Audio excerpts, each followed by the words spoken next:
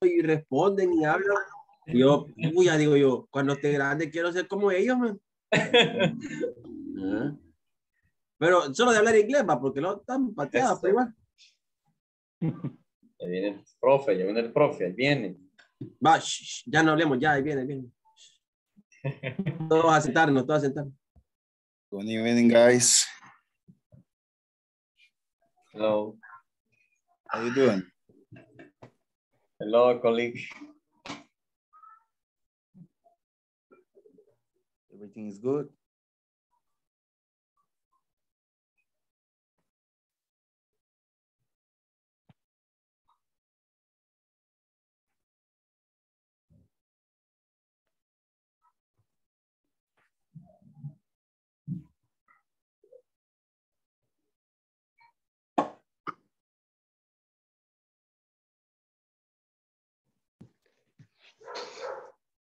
Hello, everybody.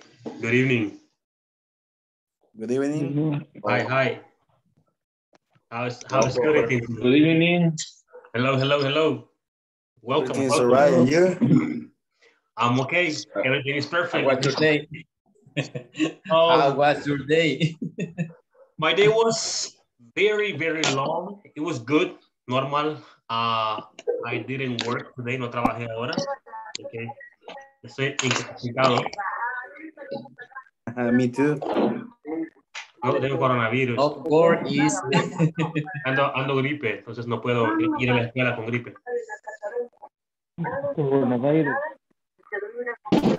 Pero ha estado bien la mañana. Ha sido muy productiva. Ha sido muy productiva. Ando un poco cansado, fíjense. Cansado de descansar demasiado. Cansado de descansar. Ya, el límite. All right. Excellent. Hello, people.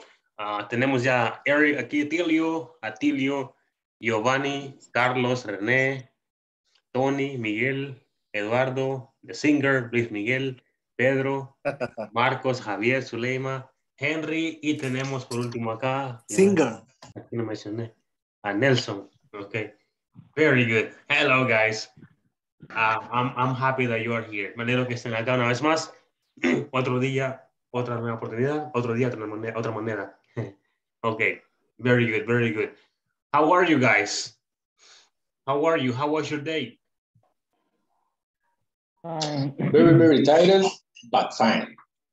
Okay, very tiring, but fine. Okay, that's okay. But demás, what about the rest? My day is so expensive. Claro. I fixed my car today. I fixed my car today. I'm sorry. My day is tired. Tiring. Tiring, sí. El día es cansado, ok, es tiring en inglés. Cansado de la persona es tired, así como lo puse en el chat. Tired. Okay. Tired con ed es la persona, tiring es el trabajo, okay, el día o cualquier cosa. Okay, yes. All right, okay, very good. I'm sorry.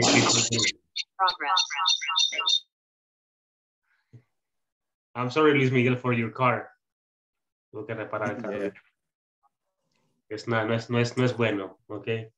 No es bueno. Sí, es bueno porque nos ayuda el carro, pero no es bueno para el bolsillo. Nos afecta.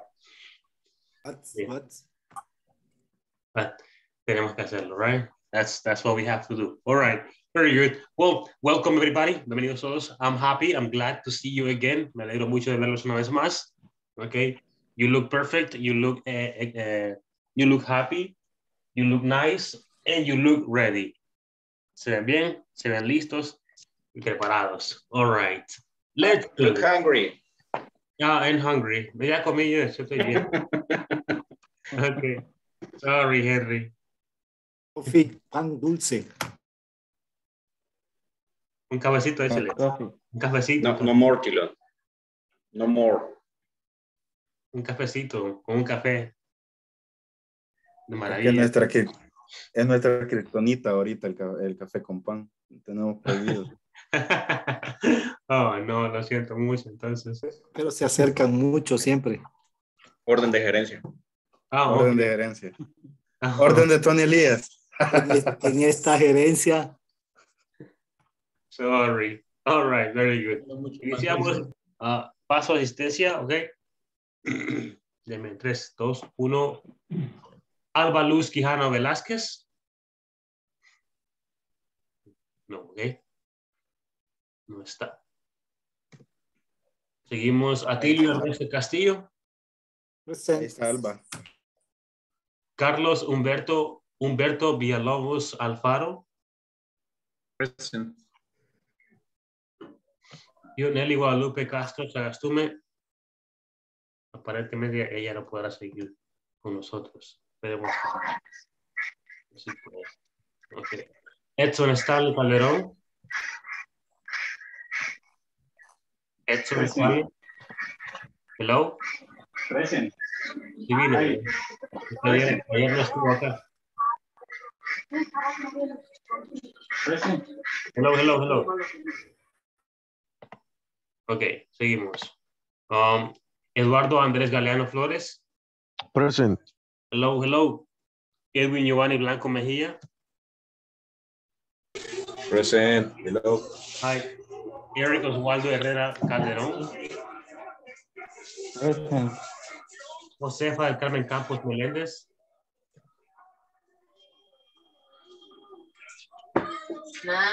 No necesitas una varita. ¿Sí? No necesitas José una Miguel varita Maza para que Orellana. salga la voz. Present. Somebody's. Okay, yeah, thank you. Next is Juan Antonio Elías Flores. Present. Luis Miguel Corvera Enríquez. Present. Marcos Vidal Umaña. Present. Nelson Orlando de Jara Castaneda.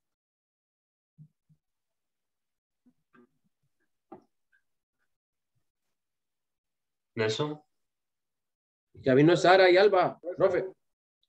Yes, thank you very much. Ya las pude ver. El micrófono, Nelson, no furula.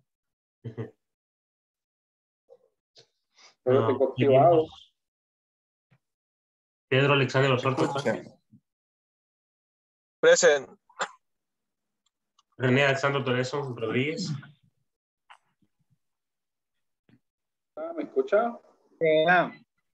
Ok. Ronald Javier Hola, Miguel Calvarente. Sí, le escuchamos. Ahora sí, Nelson.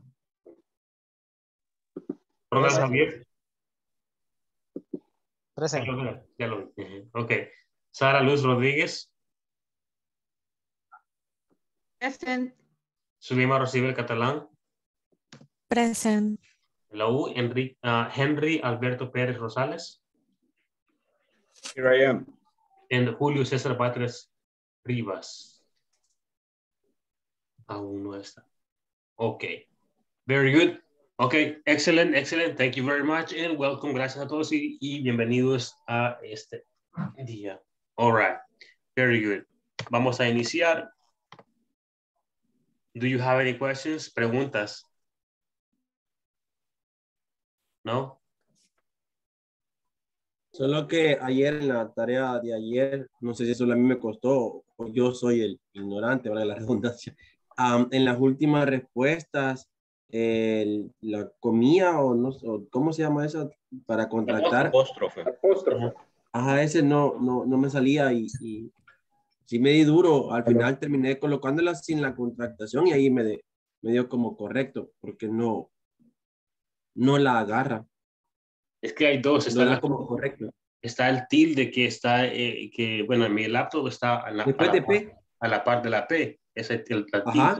Y la otra, la apóstrofe que usamos en inglés está después del cero, que está en el signo, el cero y como el slash invertido. Ok. Oh, vaya, esa no me la podía y pasmadeé hasta 20 a las 11 hasta que la pudiera arreglar. Ok. Sorry. Sí, dígame, gente. Sí, comentando, lo que pasa es que habían dos temas. Uno era que había que ponerles punto al final de cada oración y justo el tema del apóstrofe, la tilde va como inclinada y creo que todos teníamos la tendencia de ocupar la tilde como apóstrofe, pero la apóstrofe real es vertical. Entonces, esa No, es la diferencia. lo del punto está en la descripción del ejercicio. Al final dice, por favor, colocar el punto al terminar la oración y que vaya con mayúsculas. Si no, lo daba con mayúsculas. Ajá, hay el inicio en mayúscula, cabal, pero como clásico que no leemos los manuales de indicaciones, entonces... Pero justo el tema del apóstrofe, que creo las últimas dos oraciones, ese es el problema que daba. I understand. No, ya sabemos. Ok. Sí, ese en la plataforma tiene que tener mucho cuidado con las mayúsculas, con los puntos, con los espacios. Si hacen doble espacio, entonces está incorrecto eso. Ok. Tienen que tener mucho cuidado en todo eso. Ok. Muy bien. Y René parece que tiene una pregunta también. René, o duda, no sé. Iba a agregar algo. Yo también tenía el mismo inconveniente que Miguel, solamente que me di cuenta de que también como que no leía la apóstrofe. Sin embargo, yo lo intenté hacer en el teléfono y cuando lo hice ahí exactamente me daba la respuesta. O sea, si podés y lo corregís, también se puede, porque en la plataforma te reconoce cuando estás en el móvil y aplicas la apóstrofe cuando, digamos, está en el doesn't o en el don't, que era lo que no te reconocía. Y cuando lo probé así, cabal me dio el 100%. Solo por si lo vas a corregir después. Yo porque no tenía teléfono, me lo estaba revisando mi señora, entonces en la computadora me tocó. Se va lástima ahí. No sé si en broma lo dijo en serio que estaba revisando, pero... Ok. Oh, no. Ay, disculpa, entonces ahí. Ok. El día de ayer teníamos que hacer unas actividades, una actividad con respecto al presente simple en afirmativo, la cual no se hizo, pero acá está. Haremos todos juntos, ok. We are going to do this activity together. Hagámosla juntos. Yo leo la oración, cada uno lee la oración y juntos vamos a la respuesta, ok. René, lea la primera, René. En el espacio, aquí tenemos en paréntesis dos tipos de verbo, mismo verbo, pero diferente estructura, play, place. Y en el espacio colocaremos el verbo que creemos que va en el espacio, ¿ok? O el correcto más bien. René, léala, por favor. Gracias. Okay, that's right. Oscar plays table tennis. Okay, very good, thank you. Plays or play? Play. Because he's the person. Play. Esta es la persona, ok. Esta es la persona. Entonces sería he plays con S, ok. Plays. No me quedo mal. Ok. Ahí está el what. Voy a compartir. Perdón. Estaba leyendo esto, no sé qué pasó. Oh, sí. Ya. Ok. Ahí estamos. Ok, plays. Luis Miguel, lea la segunda, por favor. Read the second one. Thank you very much, Luis. Give me a second.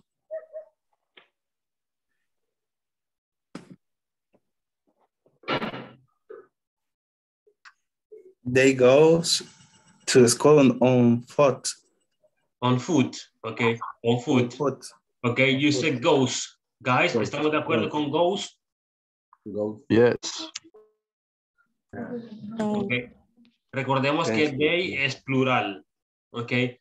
La S solo se usa en singular, cuando hablamos de una persona solamente, okay. Y they es plural, entonces el they no aplica, sería go. Go. Okay. Okay, very good. Excellent. Eduardo, lea la siguiente, por favor. Número 3, number 3. Read it, please. Thank you very much. Cecilia lives in Bath. Okay. Cecilia lives in Bath. Okay. Bath es un lugar. Entonces sería tercera persona. Tenemos ahí she o Cecilia. Okay. Entonces lives, vive. Okay. Thank you very much. Thank you very much for reading. Gracias por leer. Zulema, read number 4, please. Thank you.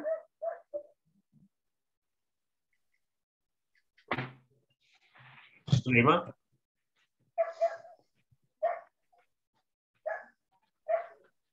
No se escucha. Ok, Tony, lea la número 4. School. Finish Quiero ver, es un lugar. School finishes at 6:30. Okay, school finishes at 6:30. Sí, así es. Finishes, okay? Yes, thank you very much. Atilio, read number 5, please. Thank you, Atilio.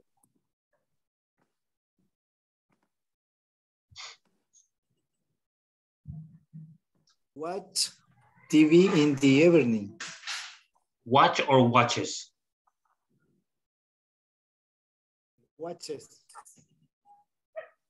Ok, la respuesta es watch, ya que estamos usando we, ok, y we es plural, nosotros, ok. Very good, thank you very much, thank you. Nelson, lea la número 6, por favor. Number 6, read please. Number 6, Yesenia studies in her bedroom. Okay, Yesenia studies in her bedroom. In her bedroom, all right, thank you very much. Eric, read number 7, please. The dog. The dog sleeps in the kennel. Sleep, ¿qué? Okay, sleeps, con S, okay, sleeps. The dog sleeps in the kennel. Kennel es la casita del perro, okay? Right, let's go on. Let's continue here with number 8. Carlos, can you please read number 8? Thank you very much. Micrófono abierto, Tilo. The children cross the street.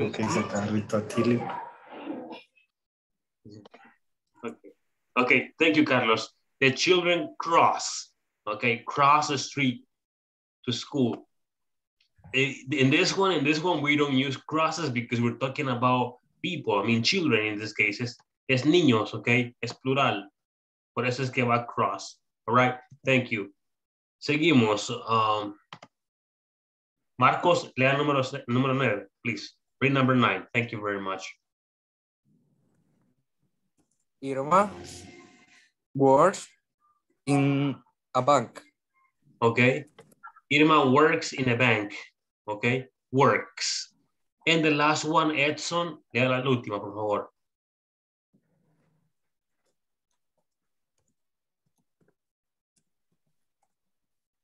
Edson, hello. Juan does his homework in the afternoon. Okay. Juan does. Okay. Juan does his homework in the afternoon. Okay. Thank you very much. Gracias. Está bien. Okay. Very good. Perfect. Excelente. That was pending. That one was pending. There's another one that is pending. Let me show it to you.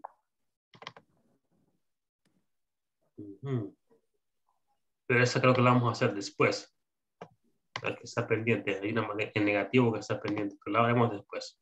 Okay, very good. We're going to start. Vamos a iniciar. Okay, I'm going to show you the book.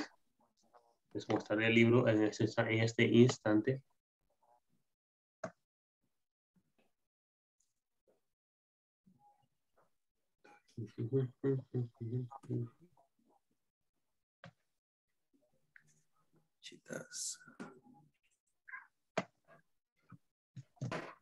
Ok, acá está.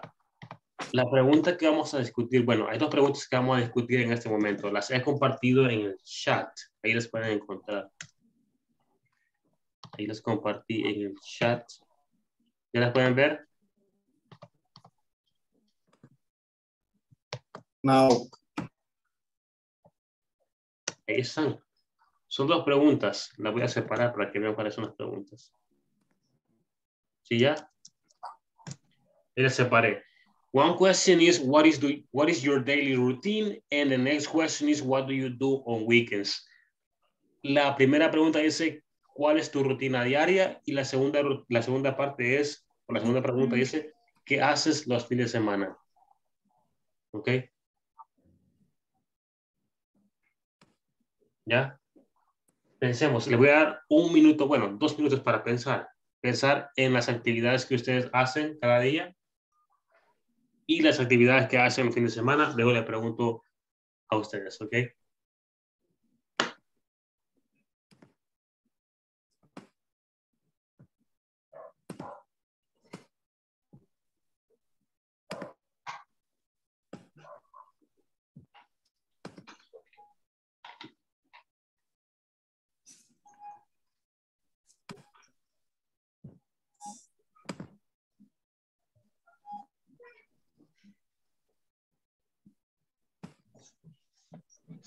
Listos, ok. Vamos, compartimos entonces. Ok, vamos a iniciar. We are going to start with Sara.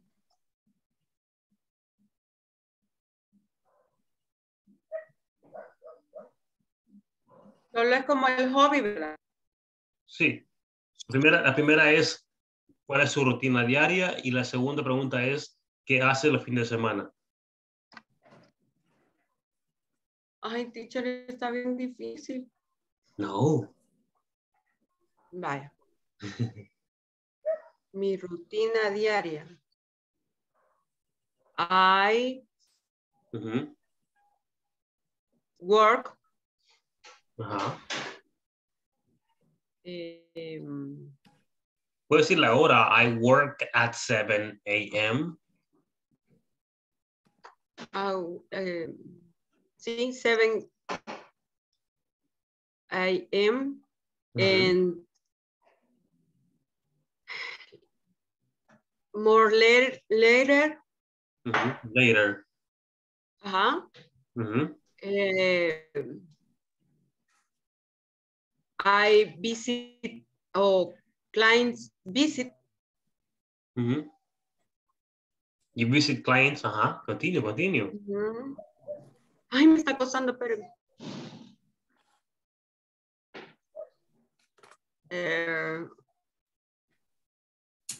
básicamente eso es. Okay. What about the weekends?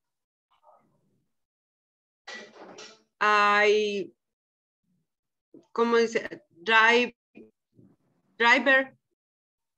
ajá, manejo, conduzco. I drive. For my children's. Okay. Manejo para mis hijos.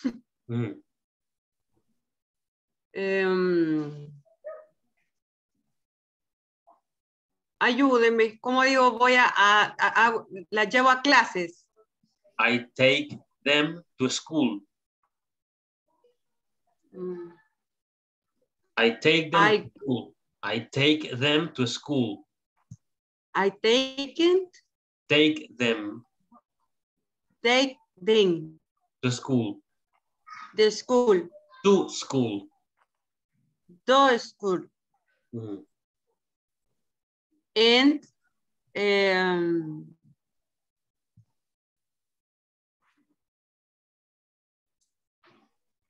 ay, como dio por la tarde. In the afternoon. In the afternoon.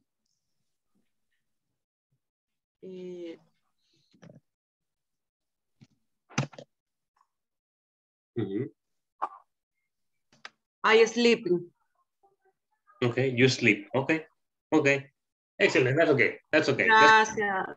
Okay. Thank you very much, Sarah, for your effort. Good effort. Henry, díganos. Share with us, please.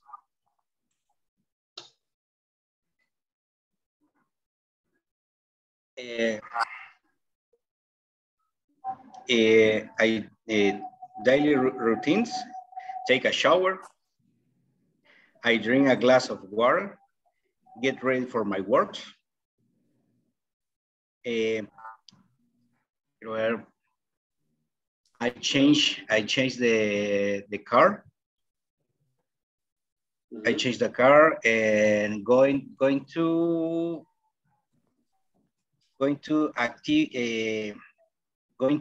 activities program of the agenda.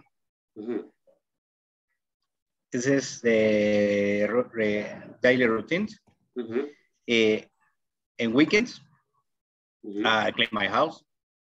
laundry clothes. I do laundry. ¿Cómo sería? I do laundry. I do laundry. Mm-hmm. I do.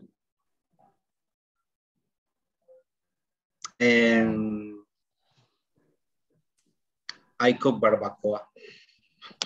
Okay. Okay. All right. Barbecue.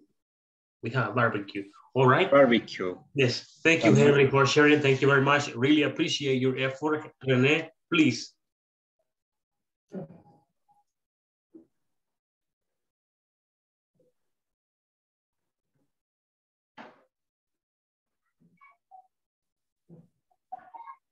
Rene, can you hear me?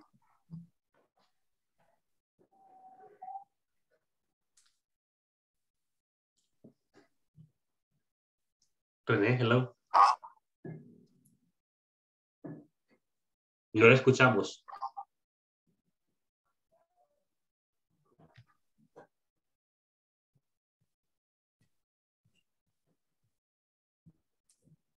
Okay.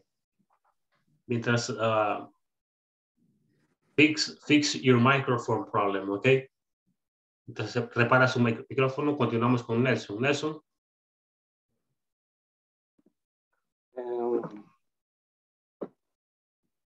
What is your daily routine? Mm-hmm. I take a shower 5:03 a.m. Drive a work 6:03 a.m. and out work 6 o'clock p.m. All right. What do you do on weekends? I market shopping with the family. I watch movies with the family. Okay, that is perfect. That is perfect. Thank you very much for sharing. Zulema, ¿estamos ahí? Are you there?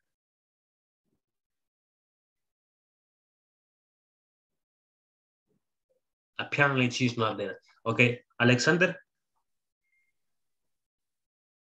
Hola. Hello, Zulema. Perdón, tenía problemas con el micrófono. Okay, okay. Can you please share what you have? My daily routines Mm-hmm. is I wake up early. I take a shower. I brush my teeth. I take my breakfast. I go to work. I return home. I take English classes and I go to sleep. Okay, okay. You go to sleep and the next day, repeat. Después, repetir. What about on the weekends, Yes. Zulema? I work on weekends. Really? Yes. Sad. Okay, that's okay. Thank you very much for sharing. Thank you, thank you. I really appreciate that. Pedro, are you there? Okay, I wake up every day at 5 a.m. to go to work. Mm-hmm. On weekends, I play soccer. Okay, that's okay. All right, all right. That's okay. Thank you, Alexander, for sharing. Mr. Blanco, can you please, Mr. White? Okay, Mr. White. Okay. First one, I wake up about 4:30 in the morning.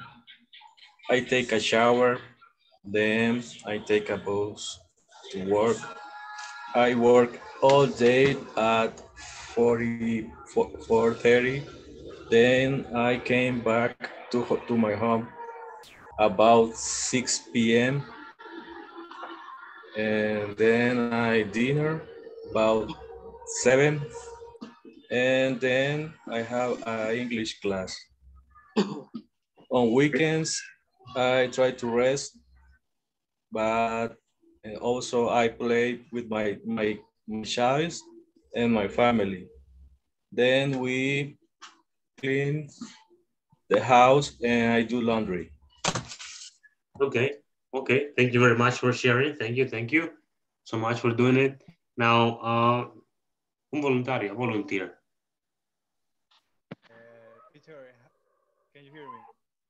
So, yeah, but not really, really well.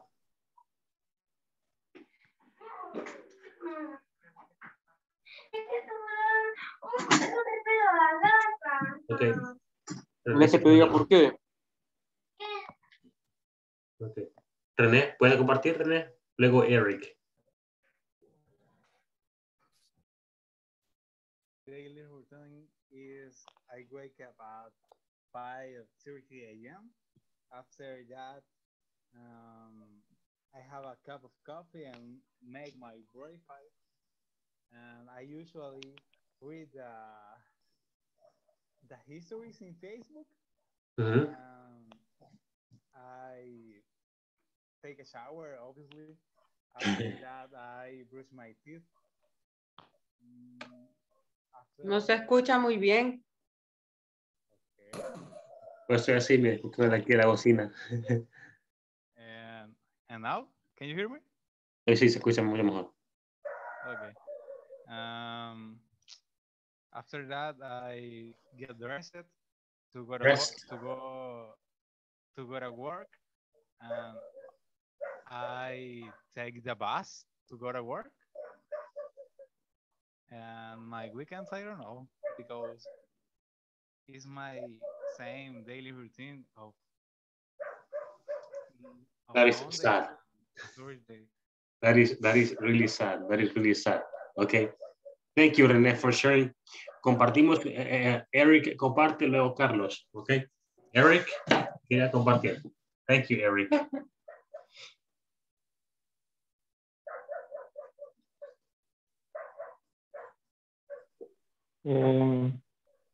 I wake up at 5 and then I take a shower. Then I get dressed. Then I have a breakfast and watch TV. And then I go to work at 7 o'clock. All right. Okay, okay. Perfect, perfect. Thank you very much. Let's leave it there. Carlos, y luego Tony. Carlos? Get up at 5 and go to work driving in traffic to work 2 hours. Evening class in English. Mm-hmm. What about Saturdays?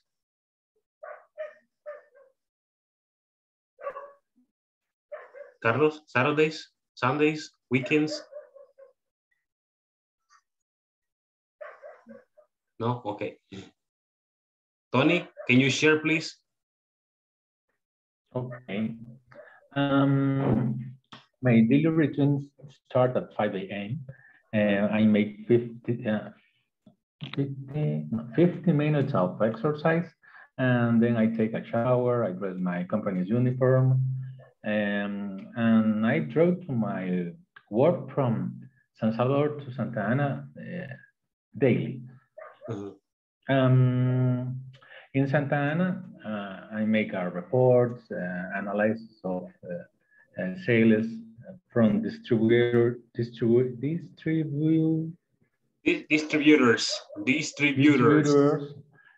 from Claro, El Salvador, and I return also 6 p.m. to San Salvador. In the weekend, I enjoy with my family and my dog. Also, I make different activities like make the supermarket and visit my father or my sister and the family of my wife, and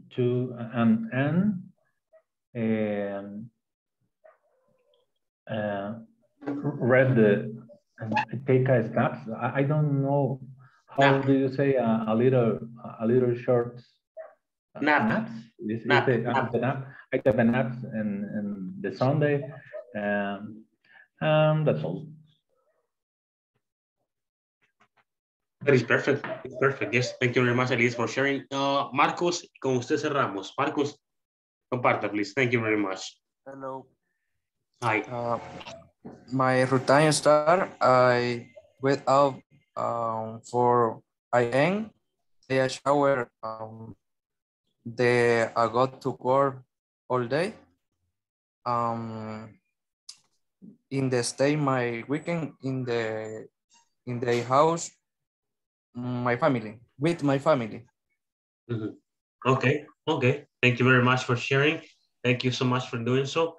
Now we're going to continue. Vamos a seguir. Hold on.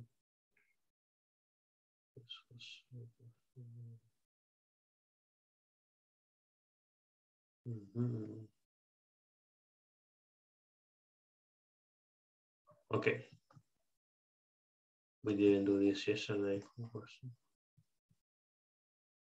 Hold on.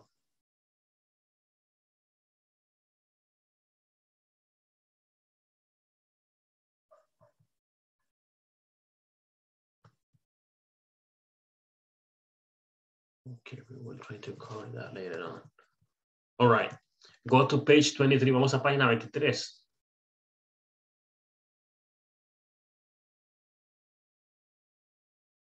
No. Vamos a hacer después. Explico acá rápidamente lo que... The presentation. Okay. Can you see the presentation? Yes? Guys, can you see the presentation? Yes. All right, very good. Yes, I see it. Tengo que hacer un poquito de agua. Excuse me, just 1 minute, un minuto.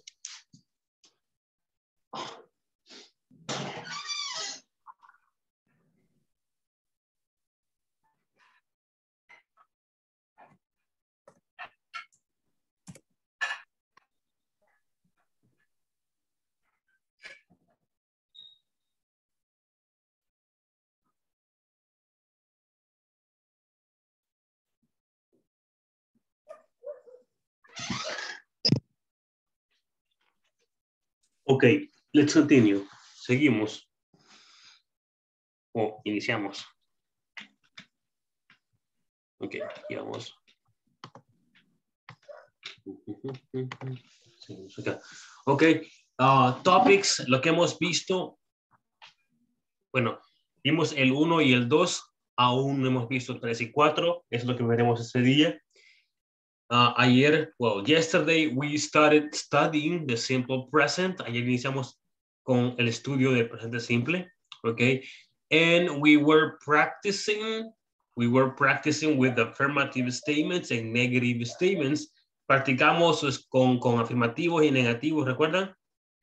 Bueno, dijimos que para el presente simple, we said that for simple present, we use it for daily routines, hobbies, and traditions, okay, para rutinas diarias, para pasatiempos y tradiciones, okay, así como lo ven acá.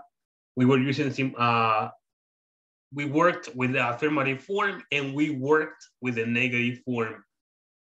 Today, el día de hoy, we are going to work with yes, no questions, and we're going to work with short answers. Vamos a trabajar este día con las preguntas de sí y no, y también con la respuesta corta, ¿ok?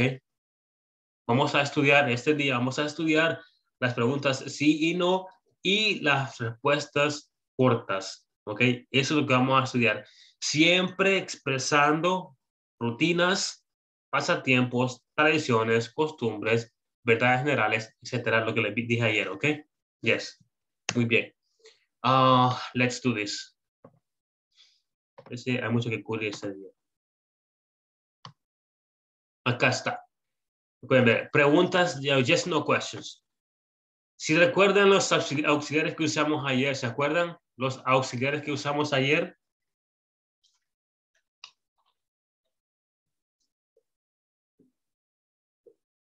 ¿Se acuerdan? Yes. ¿Los pueden mencionar?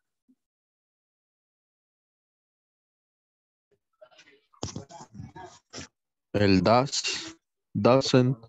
Ajá, doesn't. ¿Y qué más? Do not, don't. Okay, do not and don't. All right. Those are the auxiliaries that we mentioned yesterday. Esos son los que dijimos ayer, el día de ayer, ¿ok? Ayer los vimos en forma negativa, right? Do not, don't, or does not, or doesn't. That is the negative form. Today, el día de ahora, veremos la forma de pregunta que solamente se usa así como está acá. Lo puedes ver la presentación. Dice, yes, no questions.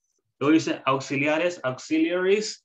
We use do and does. Solo usamos el do y el does. No usamos negativos, ¿ok? Es el don't o el doesn't. Solo usamos el do y el does. Solo esos dos, ¿ok?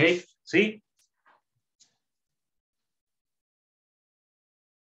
Now, let's continue. Ahora seguimos. Next page, the next page is this one.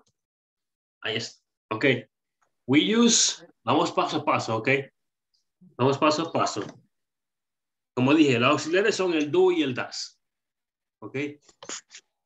Primeramente usamos. Ok.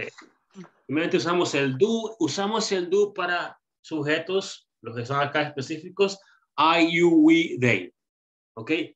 We use do with I, you, we, they. Usamos el do con I, you, we, they.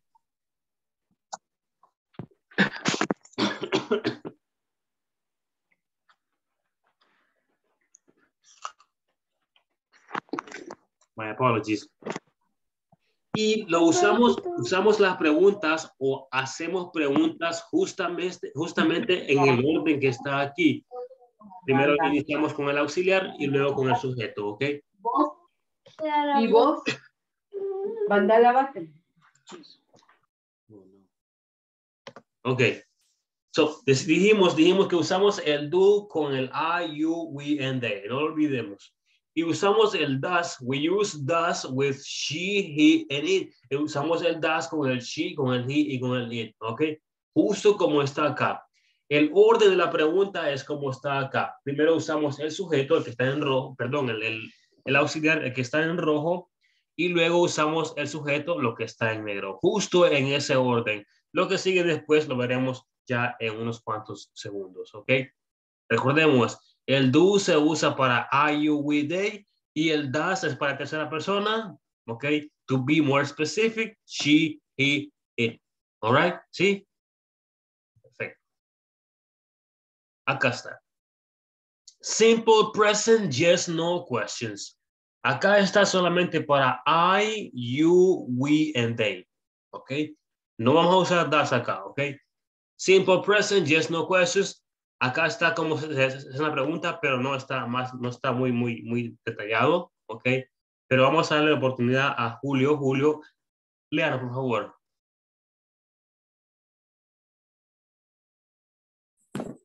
Do I get put early? Do you call other companies?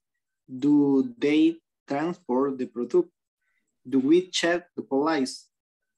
Okay. So, do I get up early? Do you call other companies? Do they transport the product? And do we check the policies? Okay. Acá hemos usado solamente do. Okay. Solo el do hemos usado. No hemos usado nada más. Okay. Tampoco hemos usado las respuestas cortas. Solo hemos usado el do. Okay. Y ya. Ahora, more examples, más ejemplos acá están. Y acá está la estructura que tienen que aprender. Iniciamos la pregunta con en el simple present, en el presente simple. Okay, hold on. Ok, muy bien, muy bien. Iniciamos la pregunta con el do, luego el sujeto. Me les explico acá con más detalles. Iniciamos con el do, acá está, lo pueden ver, en todas está el do. ¿Ve? Acá está, observenlo. Luego subject, ¿ok? Vean, el I, you, we, and they son el sujeto de la pregunta, ¿ok? Por último tenemos, bueno, después sigue el verbo, que es la acción, ¿ok? Acá está, listen es el verbo, go es el verbo, check, read, keep, allow, have, and call. Esos son los verbos, ¿ok? Luego del verbo seguimos con un complemento que puede ser cualquier cosa, ¿ok? Do I listen to romantic music? Do I go to the cinema with my family? Do you check the warehouse? Do you read the report in the company? Do we keep the records in the office? Do we allow pets in the apartment? Do they have an online class? Do they call the manager? Ok, así son las preguntas, ok. Bien. Preguntas. What is the meaning of warehouse? Warehouse está en la segunda, tercera. Es almacén. Almacén. Por regla, maestro, por regla siempre va el do con you, con I, you, we, they. Regla, ¿verdad? Exactly, yes. Yes. Okay. Dígame, Henry. Do hace como una referencia a una acción. No. No. Si usted pregunta qué significa do en español, no es nada. Ok. No significa nada, la verdad. El do hace solamente la función de auxiliar y para poder identificar que lo que estamos expresando es una pregunta. El do y el das solo sirve para preguntar en este caso, ok, en este momento, solo para preguntar, ok, no es nada en español, no, solo para preguntar, all right? Very good. Okay. Seguimos en tercera. Yo tenía otra pregunta, perdón. Ok, pregúnteme, sí. Creo que la pregunta va en relación al sentido de que si yo quisiera afirmar o decir que yo escucho música romántica, no tendría que utilizar el do, solo tendría que dar la afirmación I listen to music romantic o romantic music. Exactly. Si usted pero quiere... no tengo que meter el do de por medio cuando hago una afirmación, no diría I do listen to music, no, sería solo I listen to romantic music. El do también significa realmente, o también significa yo sí. Sí, uniría al final. No. Iría como usted lo dijo, I do listen, pero eso es en ciertas ocasiones cuando queremos agregar énfasis y cuando queremos mostrar exageración. Pero no nos metamos en esa parte en este momento. Digamos que no se usa el do. Okay. I really listen. Sería como... Ajá. Porque yo lo había escuchado en una canción como el Well, I Do. Entonces pensé de que sí tenía como peso, ¿verdad? Sí, pero mejor dejémoslo ahí porque ese sí ya es un poquito más avanzado. Dejémoslo a un lado. Un momento digamos que no se usa para afirmación, ¿ok? Se usa sí, pero digamos que no, por el momento, ¿ok? Mantengámoslo así. All right. Queramos correr. Dejémoslo así, ¿ok? All right, very good. Dijimos que el do es solamente para preguntar, no es nada en español, ¿ok? Solo es para que esté ahí y decirnos qué es pregunta. Hasta ahí, eso es todo, ¿ok? Bien. Uy, perdón. Continue, let's continue. Acá. Third person. Let's read this. A ver, Atilio, léanos, Atilio. Thank you.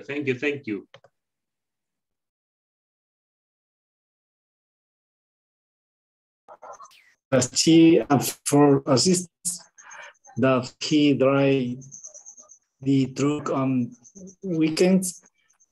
Does Elena make phone call?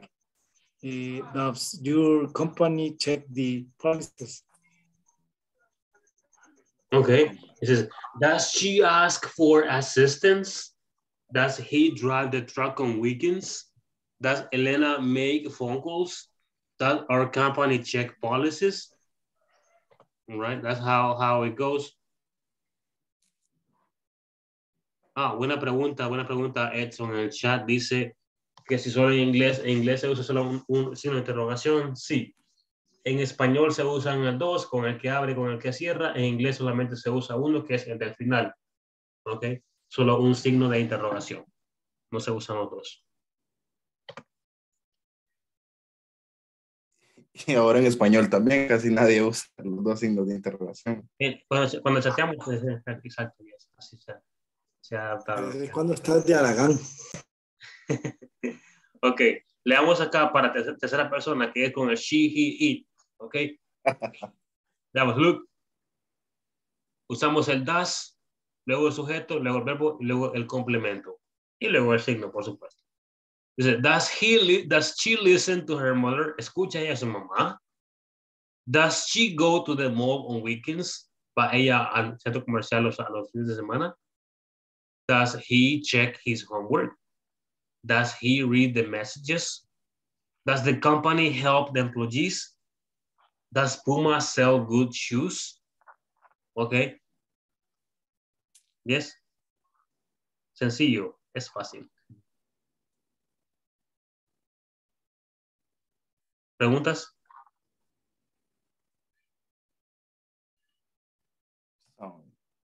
¿Cómo se traduce la última? Does Puma sell good shoes? Que si Puma vende buenos zapatos.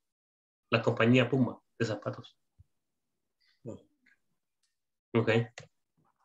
Over here I have some examples. Acá tengo los ejemplos. Dice, more questions, más ejemplos, ya ambos mezclados, ok. Acá tenemos la estructura, do o does, ok. Dependiendo del sujeto, acá luego el sujeto, luego el verbo y luego el complemento y luego el signo de interrogación. Do you like pizzas? Do you sell shampoos? Do we write letters? Does she cook for her family? Does the school send the grades? Do they need money? Do I start the class today? Do you have siblings? Does Carlos visit his family? Do Juan and Oscar study English? ¿Ok? Esas son preguntas ya en general de ambos, de do y el does, viéndolas en contexto. ¿Ok? Yes. Siblings is like brothers? Brothers and sisters. Yes. Okay. Ambos, yes. Ok. Questions, preguntas. What is siblings? Hermanos. Siblings. Hermanos.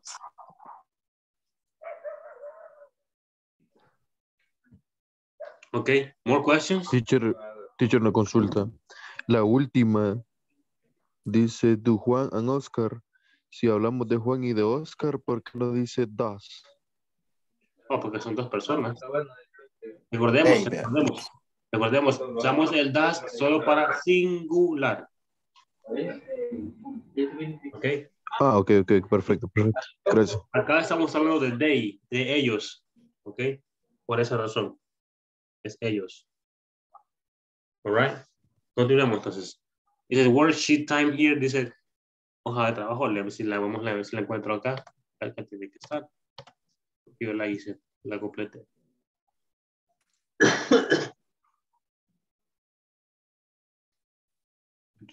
No, pues worksheet. Acá creo que está.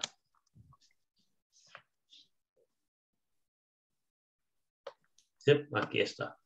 Ahora vamos a completar una actividad acá corta. Entonces los comparto con ustedes. Es esta que está acá. Después de lo que acabamos de ver, dice yes, no questions, worksheet. Una hoja de trabajo acerca del yes, no questions. Creo que son solamente 10. ¿Ok? Lo que haremos acá es formar una pregunta. No hemos incluido acá el auxiliar. Ustedes se lo van a incluir. ¿Ok? ¿Sí? Ahora, Do you like cake? Les ayudo con la primera para que vean cómo es. Do you like cake? Ok. Luego la haremos individual. ¿Ok?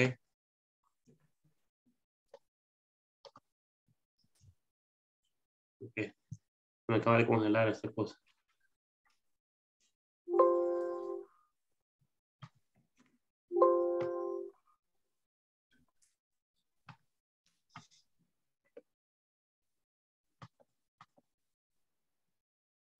Ok, acabamos entonces.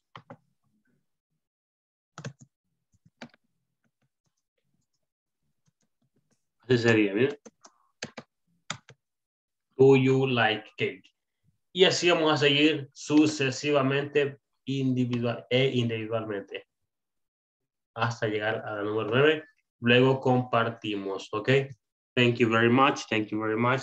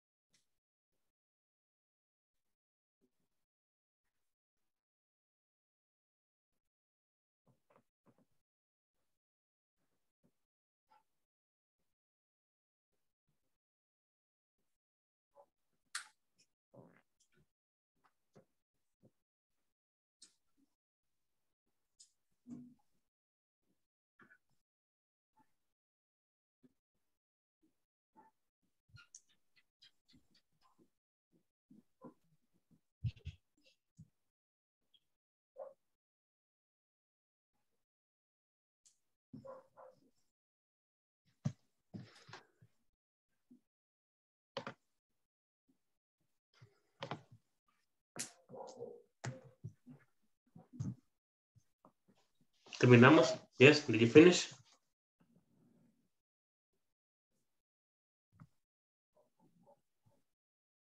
No, espérenos.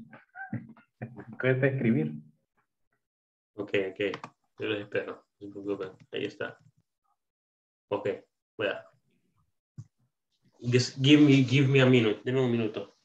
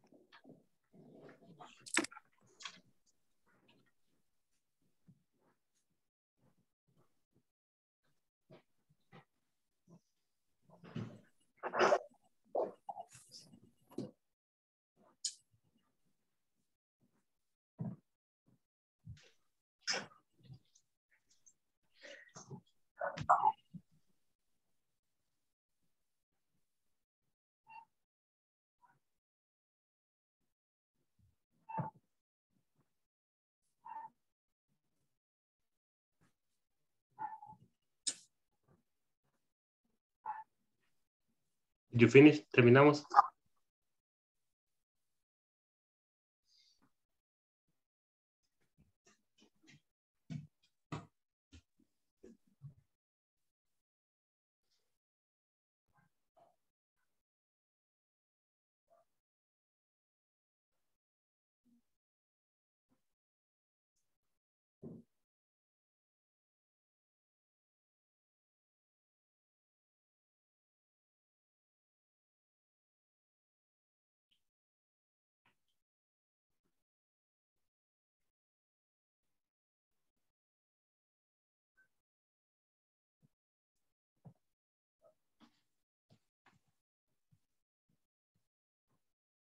Thank you, René, for confirming.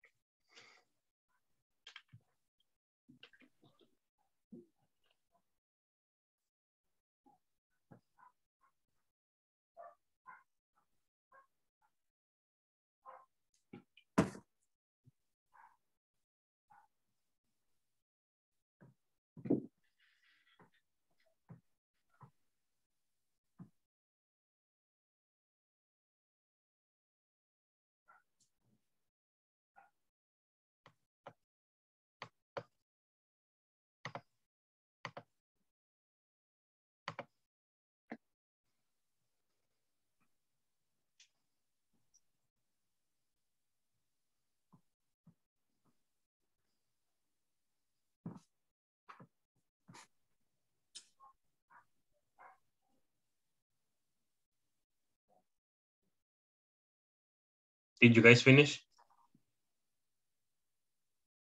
Yes. La 10 se ve cortadito, se puede subir un poquito.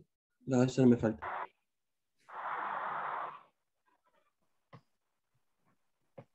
Eso. Okay. Then, very good, very good. Leamos entonces, practiquemos acá. Vamos a ver, let's see. Carlos. Number 2, Carlos. La segunda. Sería Does Irma live in Santana? Okay, does, sorry.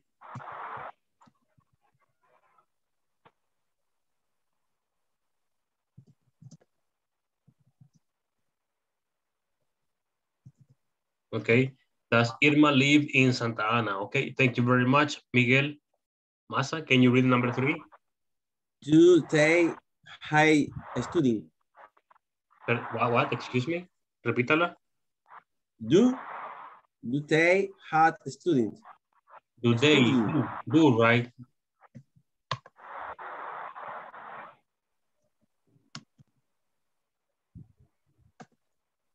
Yes, do they hate studying? Que si van a estudiar. Do they hate studying? Hate. Hate. Hate. Es odiar. Ok. ¿Cómo es? Hate. Hate. Hate. The hat. Okay. Luis Miguel. Do you drink tea every morning? Okay. Do you drink?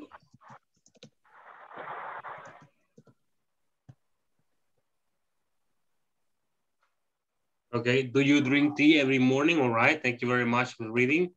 Okay. Tony. Tony, read number 4. 5. Sorry, la siguiente, 5. Okay. The number 5 is, do you smoke? Okay, do you smoke? Okay, si fumas. 6, Eduardo. Does he play tennis on Saturday? Okay. Does he play tennis on Saturdays? Giovanni, next.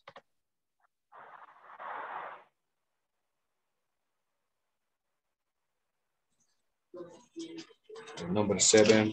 Do you go shopping at the weekend? Okay.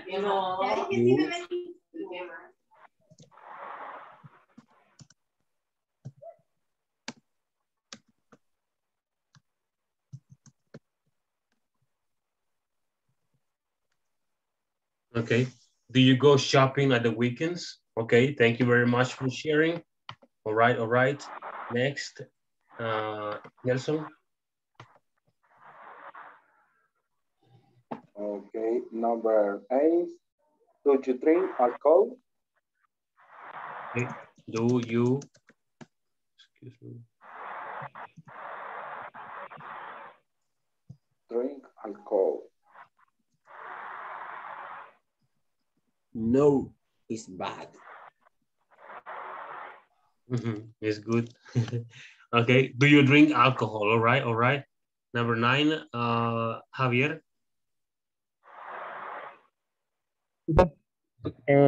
Does she work an office?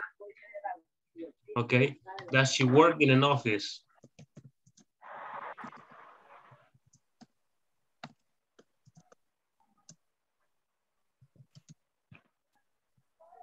Okay. Does she work in an office? And the last one, Zuleima, ¿está ahí?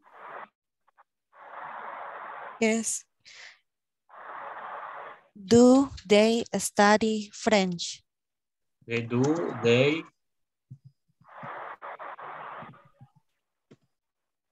Okay. Do they study French? All right. Creo que estaríamos con eso. Sí. Okay. Excellent, people. Excellent, excellent, excellent, excellent.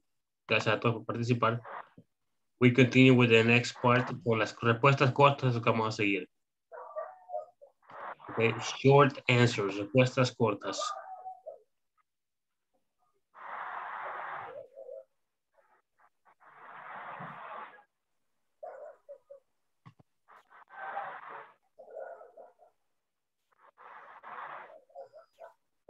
Okay. Simple present short answers tenemos acá la versión solamente. Acá tenemos de I, you, we, and they. Ok, solamente con el do. Tenemos respuestas positivas que son el yes, I do, y la negativa es que es no, I don't. Ok, short answers, veamos acá. Short answers, yes, I do. Yes, yo sí. O sí, yo sí. Yes, you do. Yes, they do. Yes, we do. Negativo, no, I don't. Ok, no, you don't. No, they don't. Y la última, no, we don't. Ok, ¿sí? Ese es para responder las preguntas que les mostré antes. Ok, ese son de sí y no. Después decimos sí y no. All right. Acá son los ejemplos, miren. De cómo responder. These examples were already provided. Estos ejemplos ya fueron mostrados anteriormente. Dice, do I listen to romantic music? ¿Escucho música romántica? Yes, I do. Sí, sí lo hago. No, I don't. O I do not. No, no lo hago. Ok. ¿Sí? La estructura acá está arriba. Ponemos el yes y el no. Luego el más. Ok. Luego la comita. Luego más. Luego, bueno, la coma es, tenemos que usarla después del sí y el no. Es sujeto y luego do not or don't. Ok. More examples here. Do I go to the cinema with my family? Do I go to the cinema with my family? Well, in my case, no, I don't. Do you check the warehouse? Do you read the report in the company? Do we keep the records in the office? Do we allow pets in this apartment? Do they have an online class? And the last one is, do they call the manager? All right. Esas son las preguntas. ¿Traduce la tercera? Do you allow pets? Warehouse. Warehouse. No. Sería la quinta, 1, 2, 3, 4, la sexta. Allow pets. Y ahí está la respuesta. Si es con I, sería yes, you do, o yes, yes, you do, o no, you don't. Ok. Si la pregunta es con you, sería yes, I do, o no, I don't. Las respuestas son bien fácil, bien corto. Ok. Solo decimos yes y luego el sujeto, luego el do o el do not, dependiendo si es afirmativo o negativo. Ok. Ahora, para el doesn't es prácticamente lo mismo, solo que ponemos does. Esa es la diferencia. Ejemplos acá. Does she listen to her mother? ¿Escucha a su mamá? Yes, I do. Yes, she does. Sorry. Yes, she does. No, she does not. Sí, sí lo hace. No, no lo hace. Ok. Does she go to the mall on weekends? ¿Va ella al centro comercial los fines de semana? Pues yes. Yes, she does. No, she doesn't. Ok. Does he check his homework? ¿Revisa él su tarea o su tarea? Sí. Yes, no. Ahí depende, ok. Does he read the messages? Does the company help the employees? Does Puma sell good shoes? Ok, etc. Y la respuesta corta, yes, she does. Or no, he or she or it doesn't. Ok, very good. Acá son ejemplos mezclados, creo que están mezclados, ¿ya? Do you like pizzas? Do you sell shampoos? Do we write letters? Does she cook for her family? Does the school send the grades? Etcétera. Ahí tenemos más ejemplos, ¿ok? Luego, dejemos acá esta parte. Vamos a seguir. Y les muestro la siguiente parte que vamos a hacer. ¿Ready? ¿Listos? Ok. Vamos a practicar las preguntas sí y no con las respuestas cortas, así como estamos acá. ¿Ok? Yo pregunto para darles una idea de cómo será y luego los dejo a ustedes para que ustedes se pregunten el uno al otro. ¿Ok? Do we understand?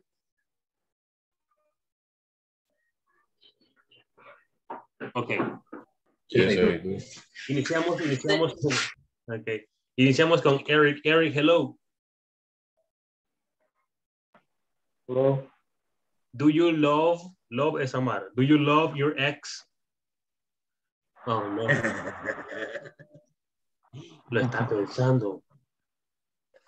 No, I don't. No, I don't. Okay, pero lo pensó demasiado. But he think. Y fíjese que queda grabado aquí el video. Así que... Oh, no. But he think. Oh, no. All right. Marcos, do you drink coffee? Yes. I don't. No. Yes, I do. Yes. Sí. Sí. Yes, I do. Yes, I do. All right. Very good. Thank you. Carlos, hello.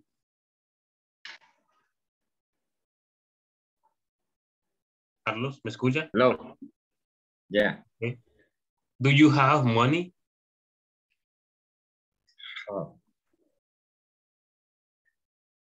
Do you have money? Do you have money? Not much money. Yes, yes, I do. No, I don't. I don't. Not much money. No, I don't.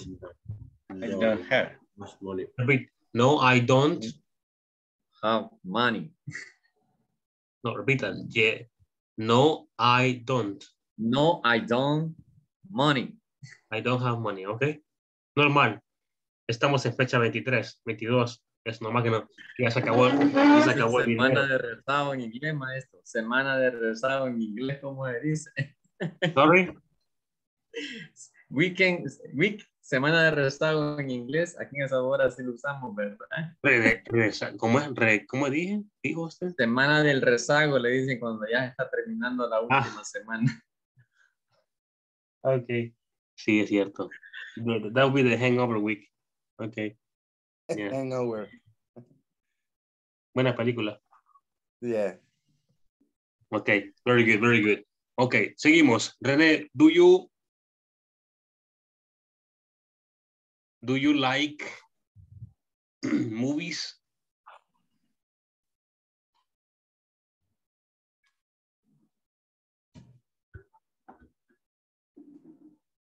René, hello. Of what type, teacher? Oh, okay. Do you like horror movies? No, I don't. Bueno, sí, tienes razón. I don't like it. Es lo mismo, repetido, todas las películas. Ok, seguimos. Sara. Yes, teacher. Hello. Okay. Do you need money? Very much, como digo, mucho. Very much money, yes. Very much, please. Okay. I do. Yes, I do. No, I don't. Yes, I do. Yes, I do. Corrección. Yes, we do. Sí. Nosotros, Yes. okay. No solo usted. Pero gritado. Necesito vender mucho, como digo, vender mucho para tener mucho dinero. Okay, I need to sell a lot. I need to sell a lot. ¿Qué vende para comprarle? Vendo máquinas de café industrial para hoteles. Estamos en los hoteles de San Salvador, en los principales hoteles de San Salvador, en restaurantes. Es un formato europeo. Vendo máquinas para casa también, si están interesados. Preparando el café en máquina. Puedo hacerle la para la demostración oficina, completamente Henry. gratis. Para oficina también. Oiga, jefe. Permítame, please, un momentito, profe. Si alguno en su oficina está interesado en que le damos la degustación a sus jefes, a sus compañeros gratuitamente, estamos abiertos, solo me manda la información y con gusto llegamos y les hacemos la degustación. Capuchinos, expresos, latte, americanos, con gusto. Así que gracias, gracias. Otra pregunta. 6 somos. No pierde el tiempo, voy a dar el correo Me matan el correo y los anoto. Buena vendedora, mire. Yo quiero Tony, café, gusto, Tony. yo quiero del mejor café que hay en El Salvador. El Toro, por favor. Café Toro. Ese tráigame. No ha probado el CAPS, permítame. No, café Toro. Dígame cuando llego a un Zulután y yo con gusto le llevo café CAPS. No sé cuál es. Necesito abrir mercado, así que valga el comercial. CAPS is good. Coffee. Ah, really? ¿Es bueno ese que dice ella? Es buenísimo. Es un formato europeo. Es totalmente ecológico. Yo solo compro café listo. Y es 100% salvadoreño. A más de 1,600 metros sobre el nivel del mar. Es café gourmet. Wow. Pero todo eso lo necesito decir en inglés, así que necesito apurarme. Ok, ya casi llegamos a ese nivel. Ok, very good. Seguimos, ok. Eric, hello, ¿me escucha? Yes. Do you listen to Bad Bunny? No, I don't. Y sí, le escucha, está riéndome. Yo creo que sí. No, I don't. Ok. Miguel, hello. Hola. Do you kiss men? No, I don't. ¿Ah? No. Yo sí. Every day. Es que dijo. I kiss my baby. Amén, es que dijo. Men, sí, un hombre, hombres. Vaya, no, y cómo va a ser hombre. A su hermano, su papá, su tío. No, papá murió y no tengo hermano. Oh, ok. Wow. I'm sorry. No problem. Okay. I'm sorry. No. Sad. Algo. Yes. Okay. Y en media hora sí va. All right, very good. Seguimos. Zuleima, hello.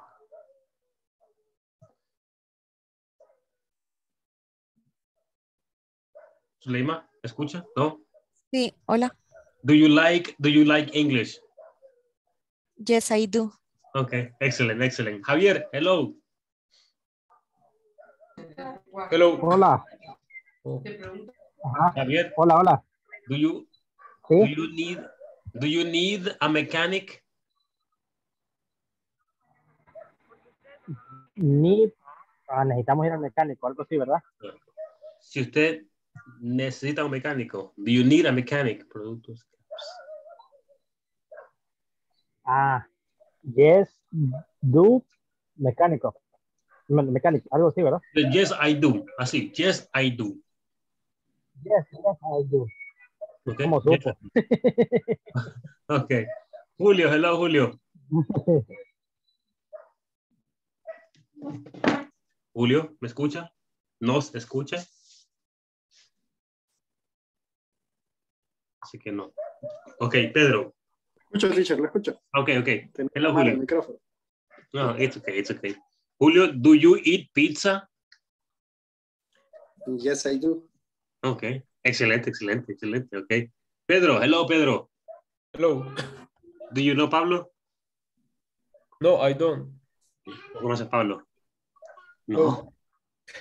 ¿No conoces a Pablo? No. En serio. Do you know Vilma? Es millennial. Yes. Yes, I do. Ya se acuerda, ya entendió. Okay. Excelente. All right. Very good. Ok, perfecto. Vamos a hacer una actividad o un ejercicio relacionado a lo que vamos a ver, ok. Yes, just no questions. ¿Dónde está? Short answer. Aquí está. Ok, es similar al que hicimos antes, ok. Ya está la pregunta, solamente van a colocar ustedes la respuesta, ok. tal y como le indica ahí en la actividad. ¿Ok? Aquí les muestro ya. Give me just a few seconds. Here we go. Ok. Acá está. No sé si la pueden ver. ¿La pueden ver? Sí. Ok. Muy bien. It says short answers worksheet. Answer the following questions. Ok. Respondamos las siguientes preguntas usando la respuesta corta, ya sea sí o no. Ok. Si pueden ver, algunas ya contienen el no. Ok.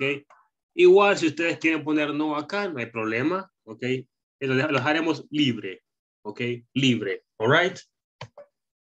Excepto las que dicen no, esas ya tienen que ser negativo. Ok. Respondámoslas. Les voy a dar 5 minutos. Está fácil.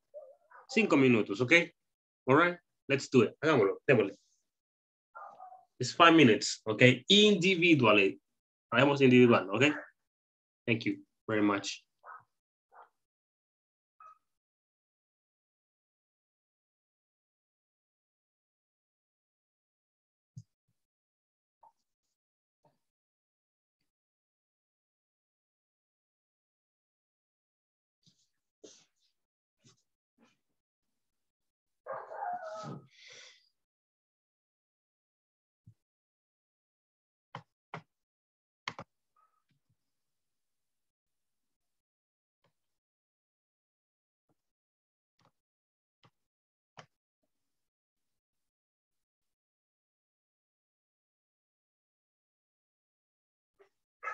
Parece que informaba Edson que tiene that he has internet problems. Y no está, veo que no está.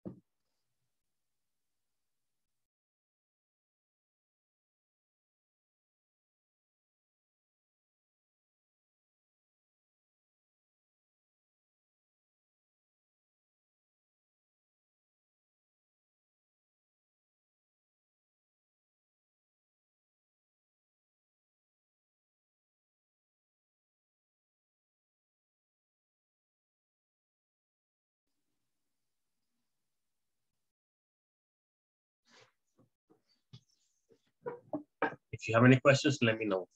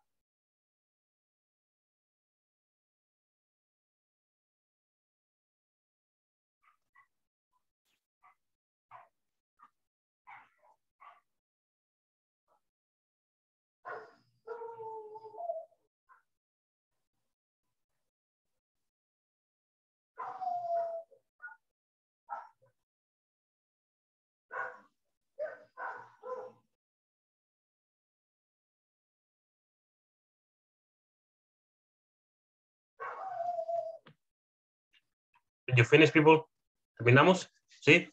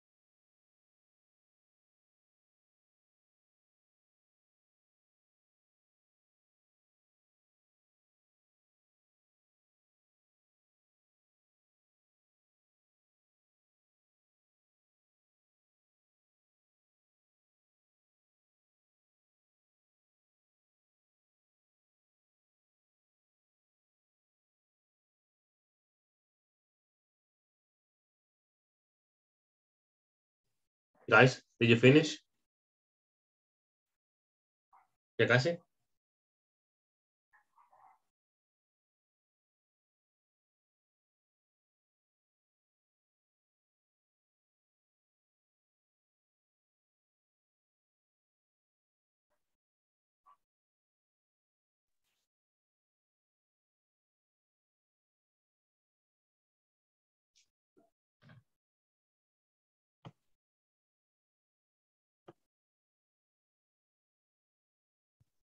Thank you, Eric, for confirming.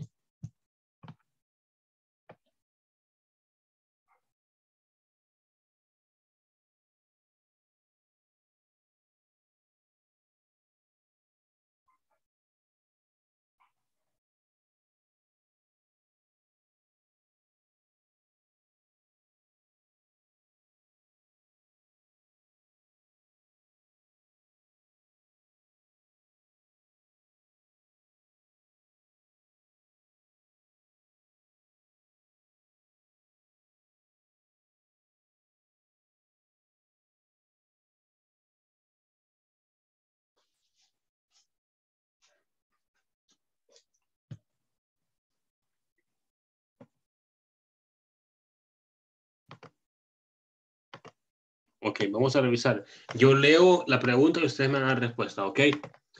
Number one dice, do they go for a run every day? La respuesta es...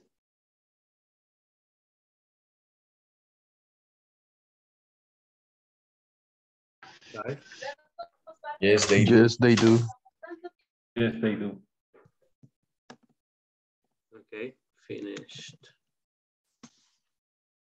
All right, it will be yes, they do, okay? Yes, they do. Thank you very much.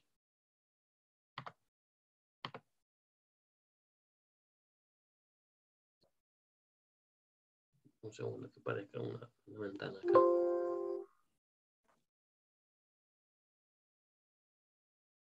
Es que creo que le está dando al lápiz de escribir de la firma. Sí, sí. Y es el de la... That's okay, that's okay. Dijimos yes.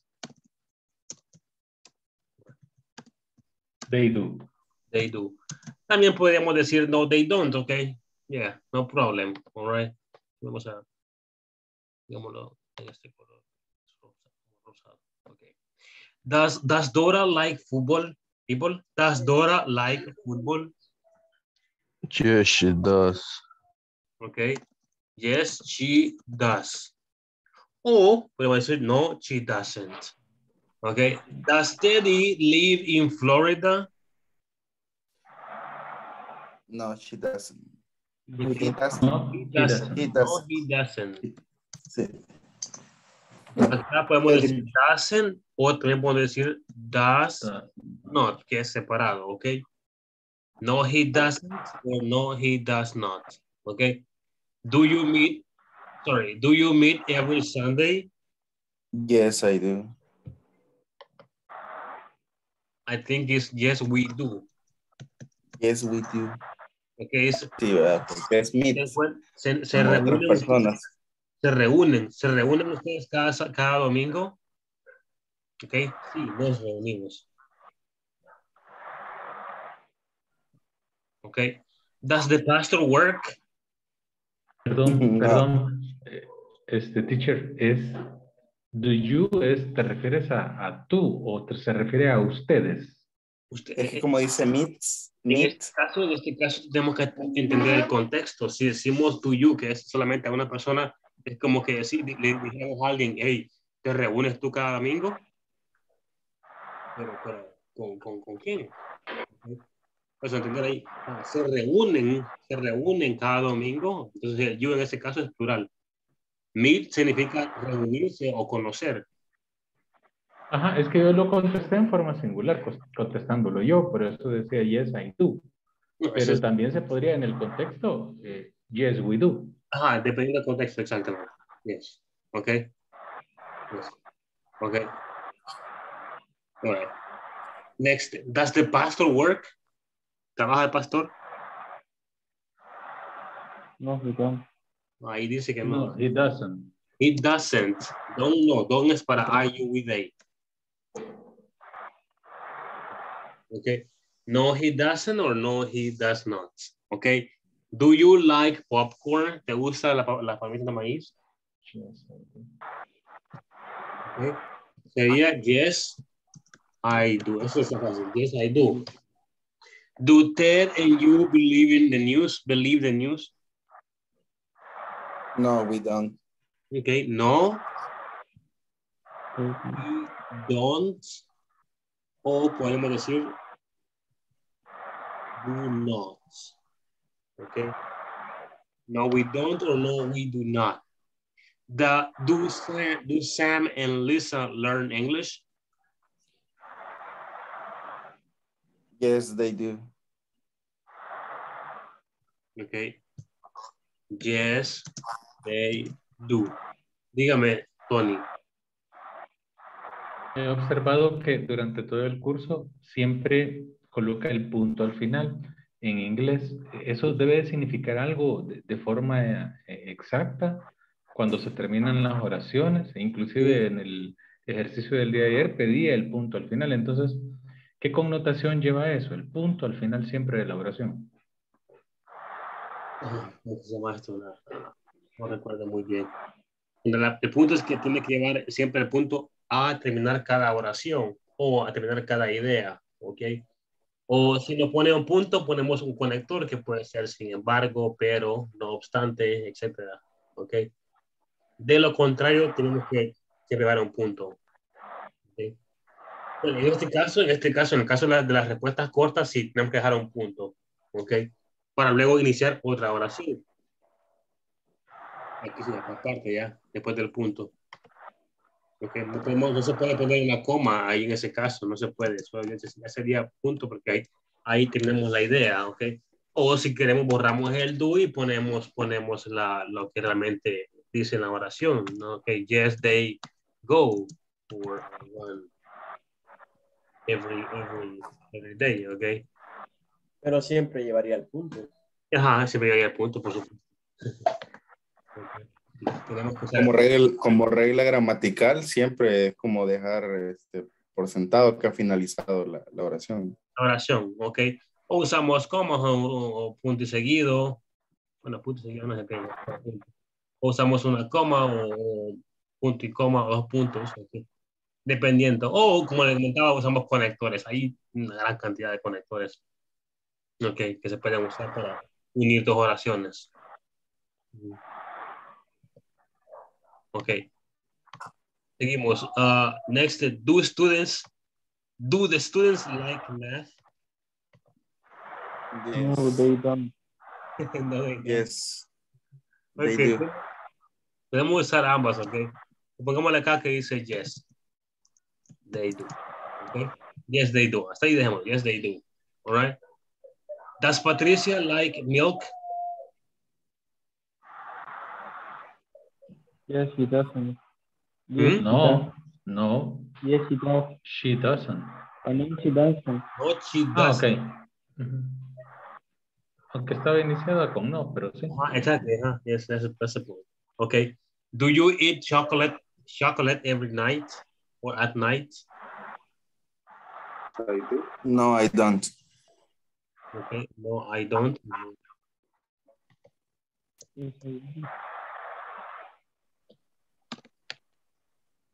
Next is does Karina sleep very late? Does Karina sleep very late?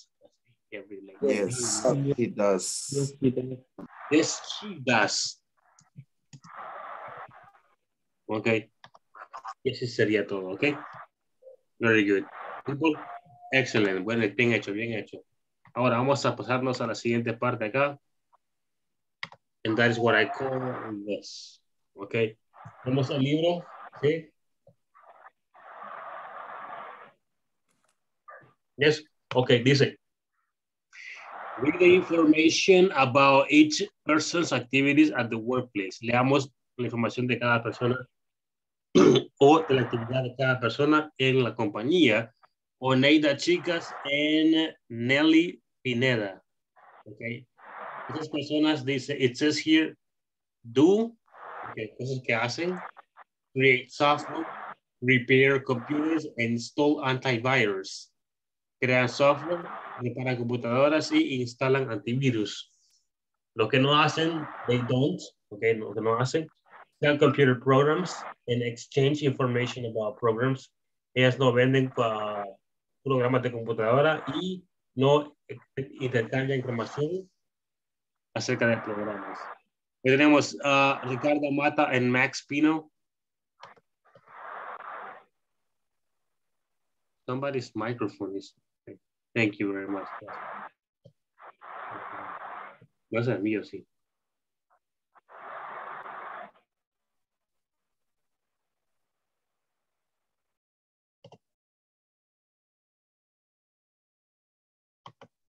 Okay. Very good. Vamos acá. Sorry. Ricardo Mata and Max Pinto.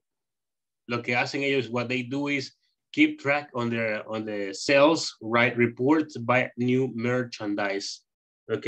Registran o llevan registro de las ventas, escriben reportes y compran nueva mercancía. Lo que no hacen, what they don't do is receive money from sales and decide what to buy. Recibir dinero de las ventas y decidir qué hacer. ¿Ok? Alguien me dijo, por favor, me dijo cómo se pronunciaba esto. Es antivirus. Antivirus. Ok, muy bien. Ahora que hemos leído la parte 2, en la parte 3 tenemos preguntas relacionadas con la parte que está acá arriba. ¿Ok? Respondamos las preguntas usando el yes, I do, yes, we do, yes, they do, etcétera. Todo, cualquiera, ¿ok? Dependiendo de lo que vemos acá. Leámoslo, démosle 3. I will give you 3 minutes.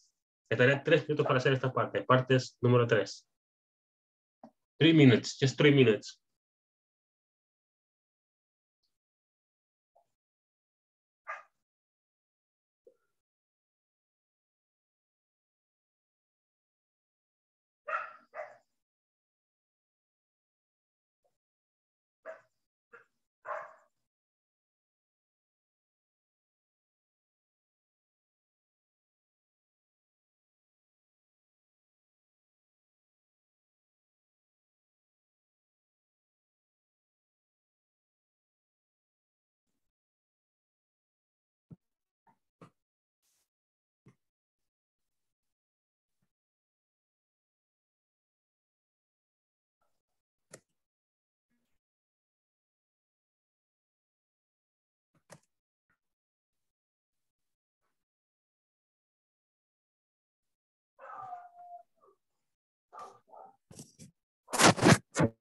Did you finish, people?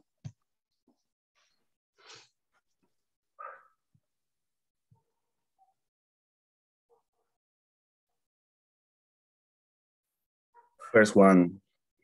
The first one, okay. Continue.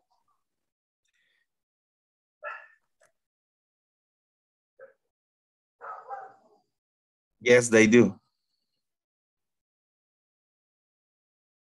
Okay. Continue, please. ¿Cómo, perdón? It says, do Oneida and Nelly work with software? Yes, they do.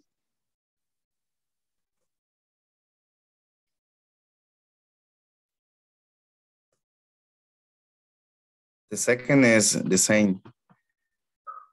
You think so? Yeah. No.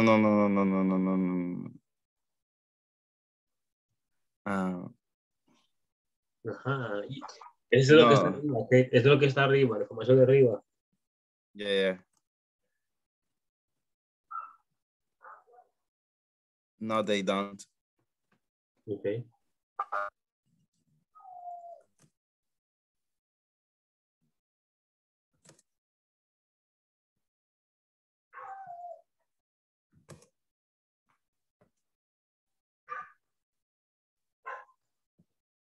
Solo tiene perros, sino que también lobos. Ahí los oí aullar. No. Number 3, they don't. No, they don't. Thank you. Number 4.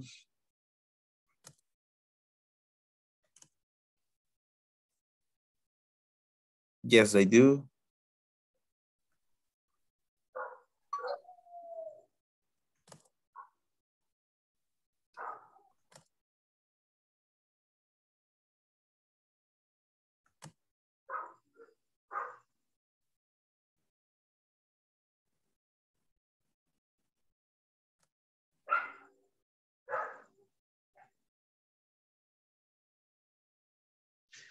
Okay.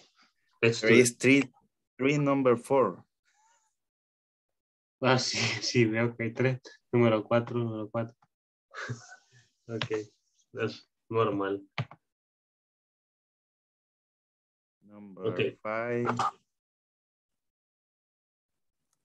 No, they don't.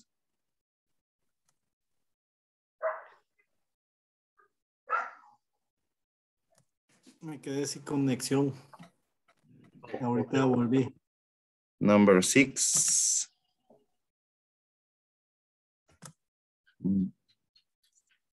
Yes, they do. ¿Quién había regresado? Que Edson, ¿verdad?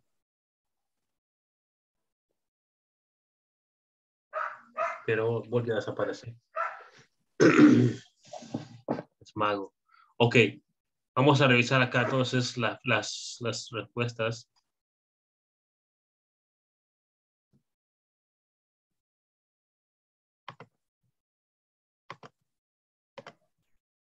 Primera rival, do Oneida dice, do Oneida and Nelly work with software? Yes, they do, or no, they don't? Yes, they do. Yes, do. Because they create programs, software. Because they create. All right. Number 2, Pedro.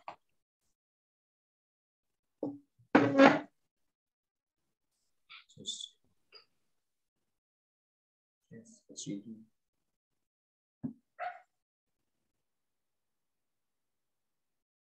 Pedro, hello.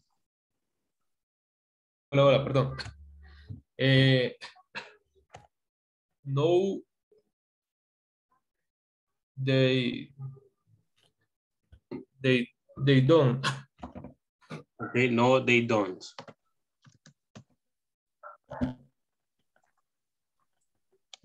Okay, no, they don't. Number 3, it says, do Ricardo and Max get money from sales?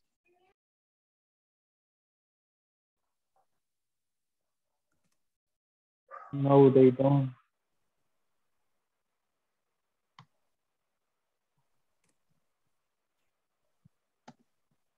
Okay, I will believe you. No, they don't. Number 4, do Ricardo and Max write reports? Yes, they don't. Yes, they do. Yes, they do. Okay. They do. Next, do Ricardo and Max read computers? No, they don't. No, they don't. No, they don't. Okay. No. They don't.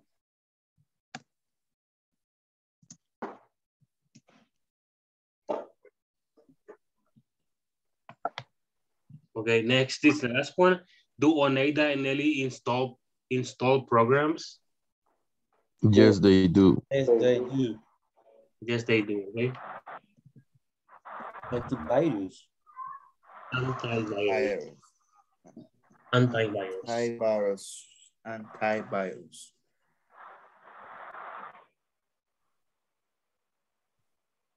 Okay, here we go. Vimos. In this part, creo que es la última que vamos a hacer, pues vamos a concluir. Part number 5, la parte 5 dice, create yes, no questions using the words in the parentheses. Write the answers. Dice, crea oraciones, bueno, crea preguntas de sí y no usando las palabras en los paréntesis y escribe las respuestas. Y aparecen a la par, las respuestas.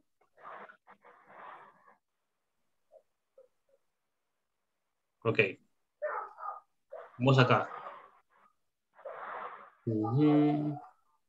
Lo que no tenemos acá es el auxiliar y el signo de interrogación. Eso es lo que vamos a agregar, ¿ok? Y la vamos a responder.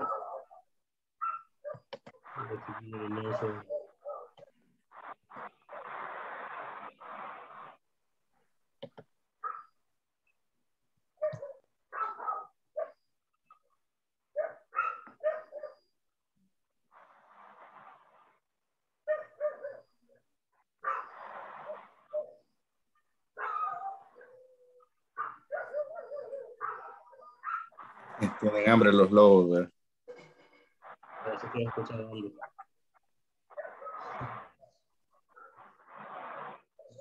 Animals are crazy.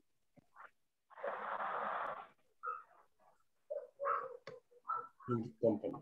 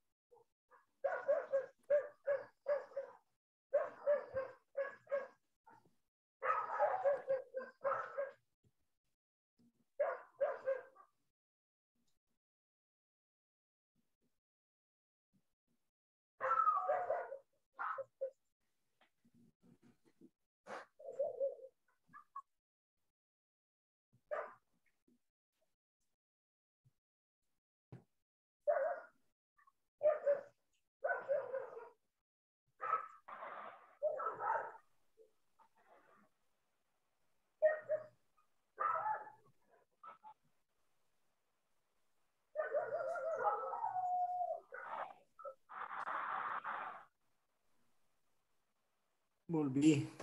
Hello. Me quedó bien, me quedé sin internet, me sacó. Ok, no problem. Así mismo, sí, apareció.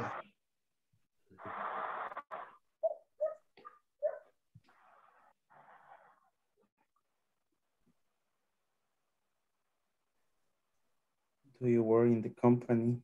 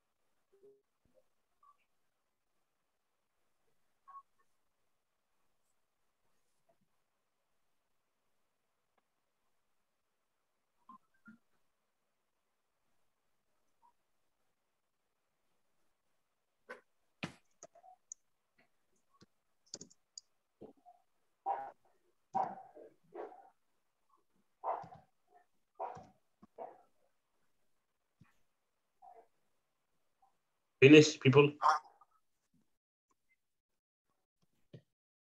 Ok, number one. La primera, ¿cómo sería? Do you work in the company? Okay, do you work in the company? Sería bien decir también, do you work at company? Yes, yes, at the company. Okay. Yes, I do.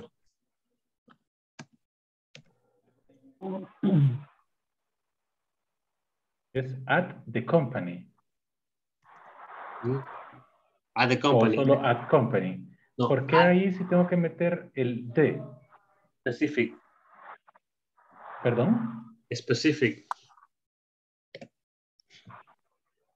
Specific company. Si le pregunto, ahí sí es literal, en la compañía, at the company. If I ask you, do you work at a company? ¿Trabaja usted en una compañía? Como digo, do you work in the company? ¿Trabaja usted en la compañía? En la compañía. Exactly. Okay. Yes. Do they check the product? Okay, the next one is, la siguiente es, do they checks product? Check, okay, check. The product. Do they check the products? Yes or no? No, they don't. No, they don't. No, they don't. Okay, number three. We listen customers. La pregunta sería. Do we listen customers? You will listen. Do we listen to the customer?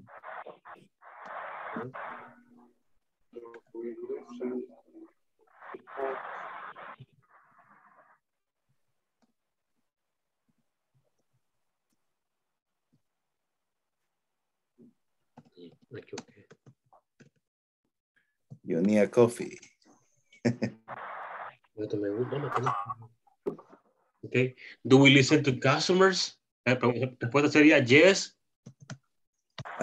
We do. Yes, we do. Yes, they do. No, we do. Yes, we do. Okay. Next, number four, la 4.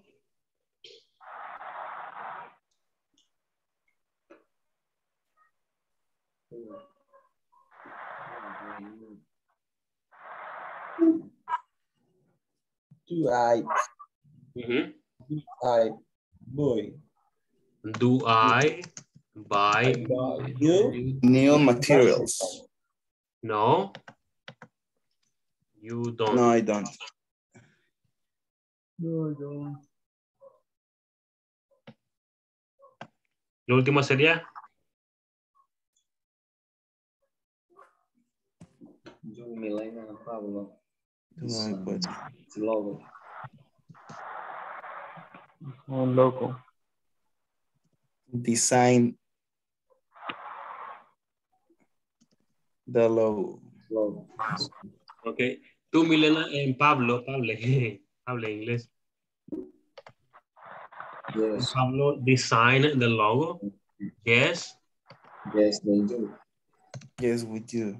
They do. They do. They. Sorry. Ok, muy bien. People, excellent. Seguimos. Aún tenemos 5 minutos. Parte 5 dice, create a questionnaire and ask the questions to different classmates. No haremos eso, vamos a hacerlo diferente. Vamos a escribir 5 preguntas, ¿ok? Pero esas preguntas tienen que ser work related. They have to be work related, relacionadas al empleo, ¿ok? O al trabajo, ¿ok? Ya. Haremos 5 preguntas con do you, ¿ok? Y así. Como que le preguntemos a usted. Ajá, exacto. Teacher, solo una pregunta. En la número 4, cuando decía, do I buy new materials? ¿Por qué pusieron no, we don't? Era no, I don't. Eso pusimos. Y puso you don't. No, puse you. You, ajá. Ajá, you puse, Tony. Pero porque era you y no I.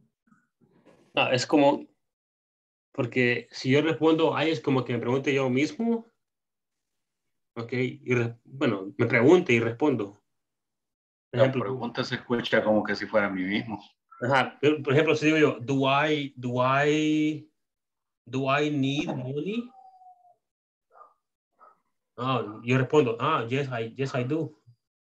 Pero si responde alguien más por mí, digo, hey, Pablo, do I need money? Hey, yes, you do. ¿Sí? ¿Me entiendes? Volvemos al tema del contexto, ¿vea? O sea, no estaba mal decir no, I don't, ¿vea? Como respondiéndome a mí mismo, no estaba mal. Pero para entender el contexto, estábamos diciendo, no, tú no los compras. Eso, ajá, exacto. Es lo mismo con we. Le pregunto a ustedes, hey guys, todos, do you like English? Usted no me va a responder, yes, I do, o yes, we do. Pero responder en colectivo es, yes, we do. Sí, Ajá. nosotros. Yes, we do. Ya. Ajá. Ok, es tema de contexto, no es que... Ajá, okay. exactly, yes. Vale.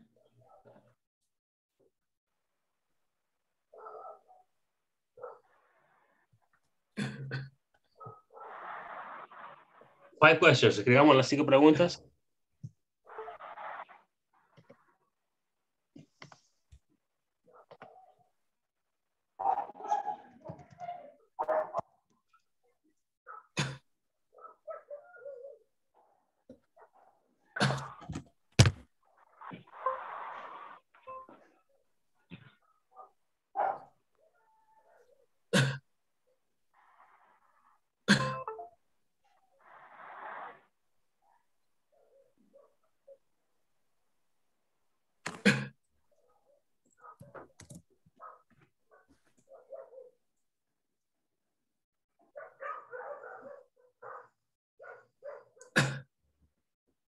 Coronavirus.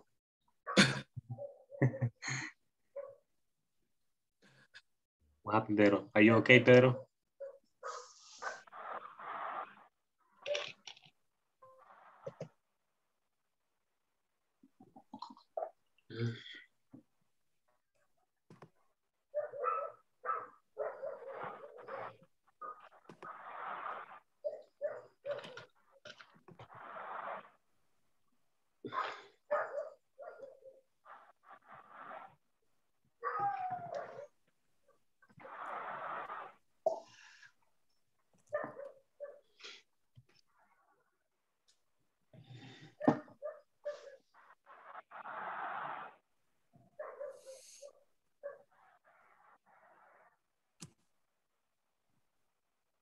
Un pequeño paréntesis.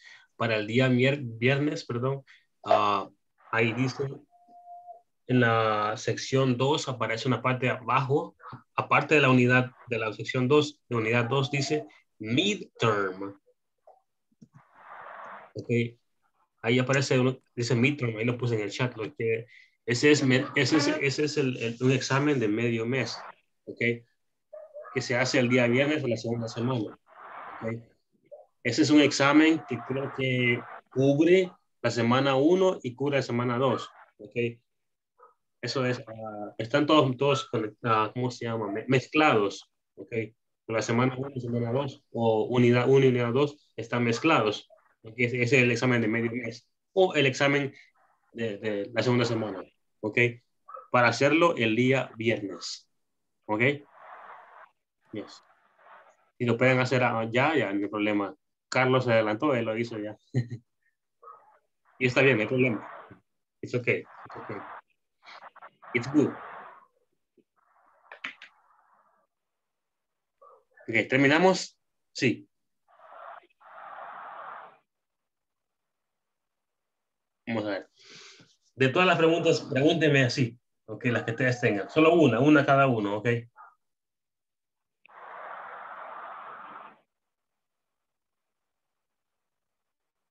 Okay. Pregúntenme. Teacher. Oh, ok, Eduardo, dígame. Do you know German?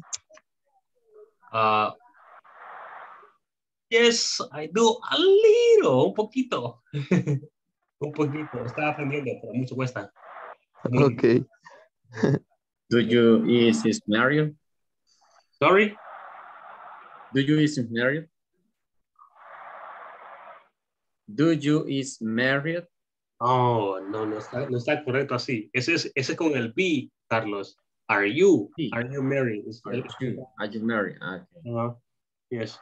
No, divorciado y feliz. Do you work hard? Yes, I do. A veces. A veces. Trabajo duro, a veces. Okay. Do you speak other language at work? No, I don't. Solo español se habla en la escuela, así que no hablo inglés. Inahuat. Okay. Do you use uniform in the work? Sorry? Do you use your uniform in the work? No, I don't. Sigan. Practice. Do you sing in class? Cantar, dice usted. Sing. No, I don't. Tony? Mauricio, do you need a coffee at night? Yes, I do. Ya se me terminó. Aquí tengo la taza vacía. Acá está sin nada ya. Pepsi no. Y agüita, ok. Do you drink beer? Do you drink beer? Espresso. Yes, I do, Sara. Miguel, omitamos eso, Miguel. Eso no. Stay in class. Estamos en... Do you drink? Yes, Miguel. This week is a bad idea. El viernes y el sábado. Okay. It's okay, Suleiman, no problem. Bye. Sí, no problem. Okay. All right. Guys, more questions? ¿Ya no? Do you take a medicine? Gripe no sé cómo se dice en inglés. Flu. Do you take a medicine? For the flu. Para la gripe. For the flu? No, I don't. ¿Cómo sería ganas bien? Do you make good money? Okay. Do you make money? Much money? Good money. Good money? A lot of money.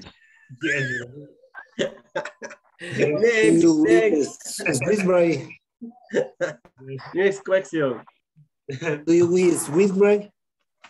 Sorry, Atilio. Do you eat sweet bread?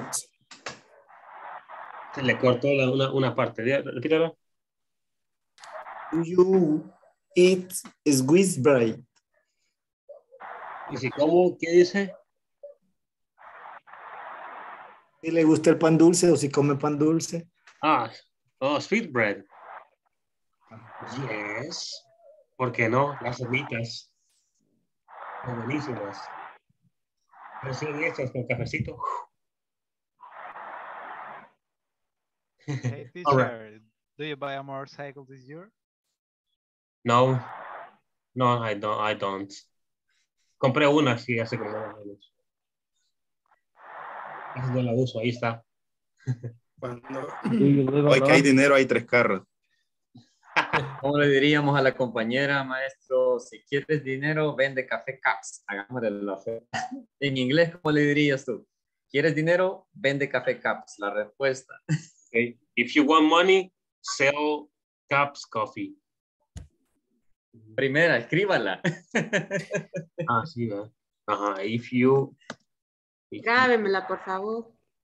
Me la voy a aprender. Digo que quería mucho money. Caps coffee. Ahí lo puse en el chat. Ok. Paso asistencia y vamos a dormir.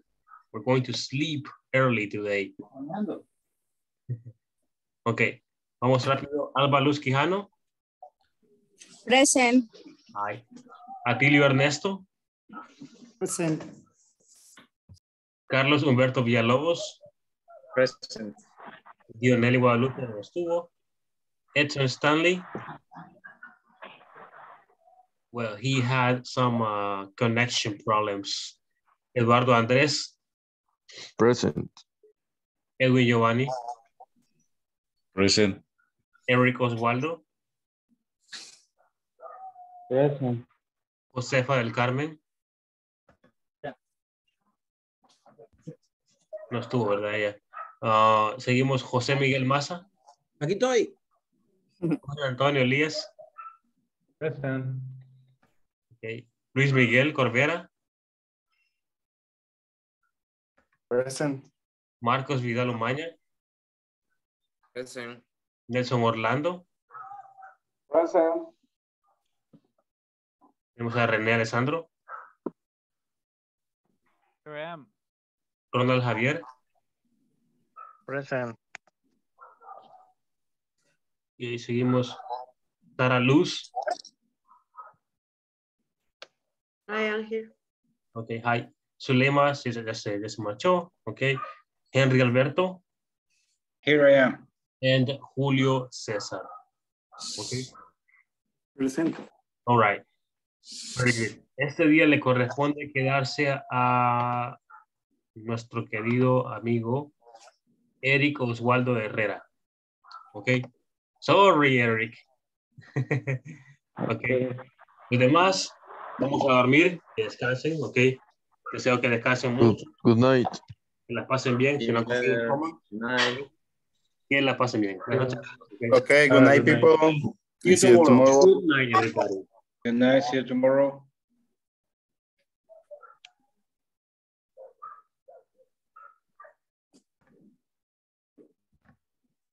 Buenas noches. Bye, bye. Buenas noches. Cuídense mucho. Descansen. Noches.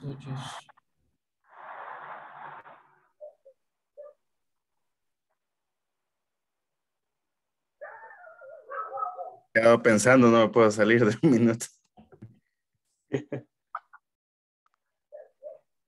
Ok.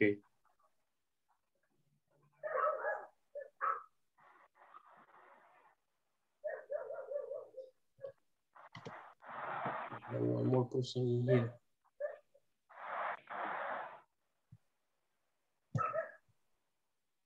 Hello, Eric. Hello. Ok, el propósito de esta parte acá ya por último es para poder preguntarle si tiene alguna duda, alguna queja, alguna opinión, comentario, confusión, complicación con los temas que hemos visto o cualquier otro tema de la clase.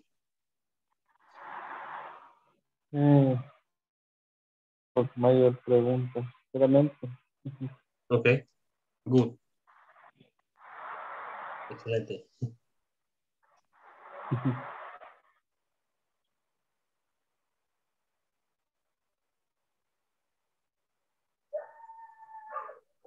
Dijo, no tiene preguntas, dice. No. Ah, ok. Realmente no. Escuché que me dijo tengo varias preguntas. No, realmente creo que entiendo. La mayoría me entiendo bien, pero siento que se me dificulta a veces pronunciar a veces las palabras, algunas, no todas. Sí. Pero de entender sí creo que entiendo bastante.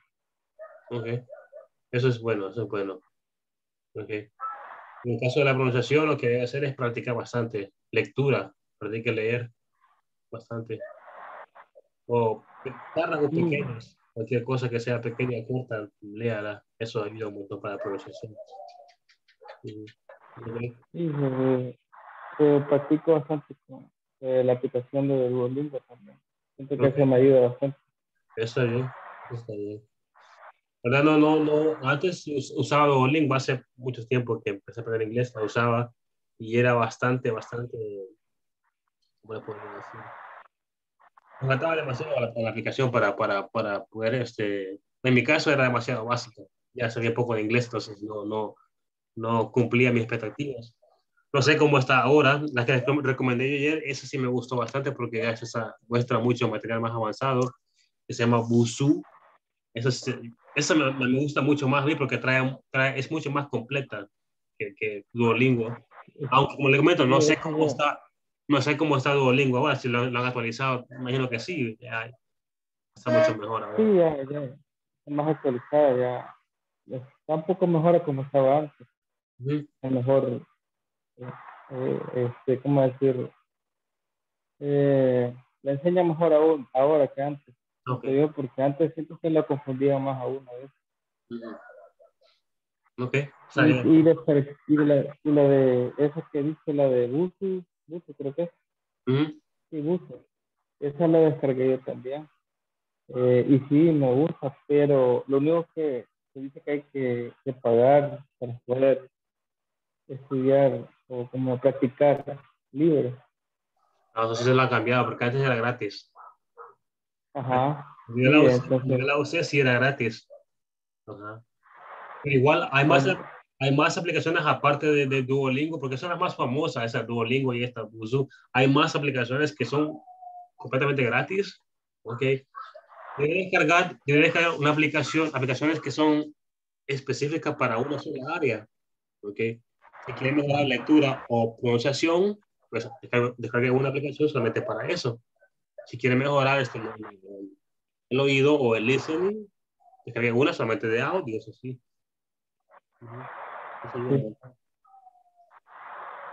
Okay. Bueno, mi recomendación es que trate, si tiene tiempo libre, trate de buscar las estructuras de inglés.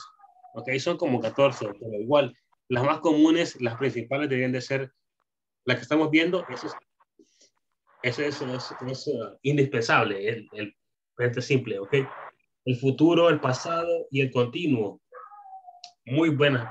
Esas son las bases para empezar a hablar más, mucho más. Buscar el futuro simple, el pasado simple y el progresivo y el que estamos viendo, que es el simple present. Esos son indispensables. Y se empieza a ver un poco más ya diferente la estructura del verbo y todo eso, entonces sería muy bueno que la buscara. Se les puede. De hecho, sí lo vamos a ver aquí en la clase, esos tiempos los vamos a ver aquí en la clase, pero... Y con respecto a las clases, bueno, ahorita estamos en básico. Termina en abril, me parece. El 8 de abril, si no me equivoco. Si no perdemos clases, sería el 8 de abril. El 11 de abril. Pero eso sería, como decir, solo el nivel básico. ¿Ya después de eso sigue o ahí termina todo? No. Es que son seis módulos, Eric. Son 6 módulos. Después de eso seguiría ya el otro módulo. Intermedio. Ok. Intermedio. Acá estamos en módulo 1, ok, que es básico módulo 1. Luego seguimos con básico módulo número 2, básico 3, básico módulo 3, básico módulo 4, básico módulo número 5, básico módulo número 6. Luego seguimos con intermedio módulo 1, intermedio módulo 2, etcétera. Okay. Sí, eso tenía la idea porque sea muy poquito para que dure todo el curso. No. Okay. Pero siempre hay una pausa, Eric. Hay una pausa de 2 semanas, máximo 3 semanas, para poder recoger los documentos para el siguiente módulo. Porque hay muchos que no, hay unos cuantos que no pueden seguir. Entonces, para INSAFORP agregar más personas, eso toman 2 semanas, 1, 2 o 3 máximo semanas de descanso. Ok. Sí. Okay. ¿Más preguntas? No, creo que todo. Ok, entonces está bien. Vamos a dormir. Es hora de dormir. All right. Okay. Te cuida mucho, Eric. Entonces, que la pase bien, ok. Descanse. Thank you. Good night. Bye. Good night. See you tomorrow.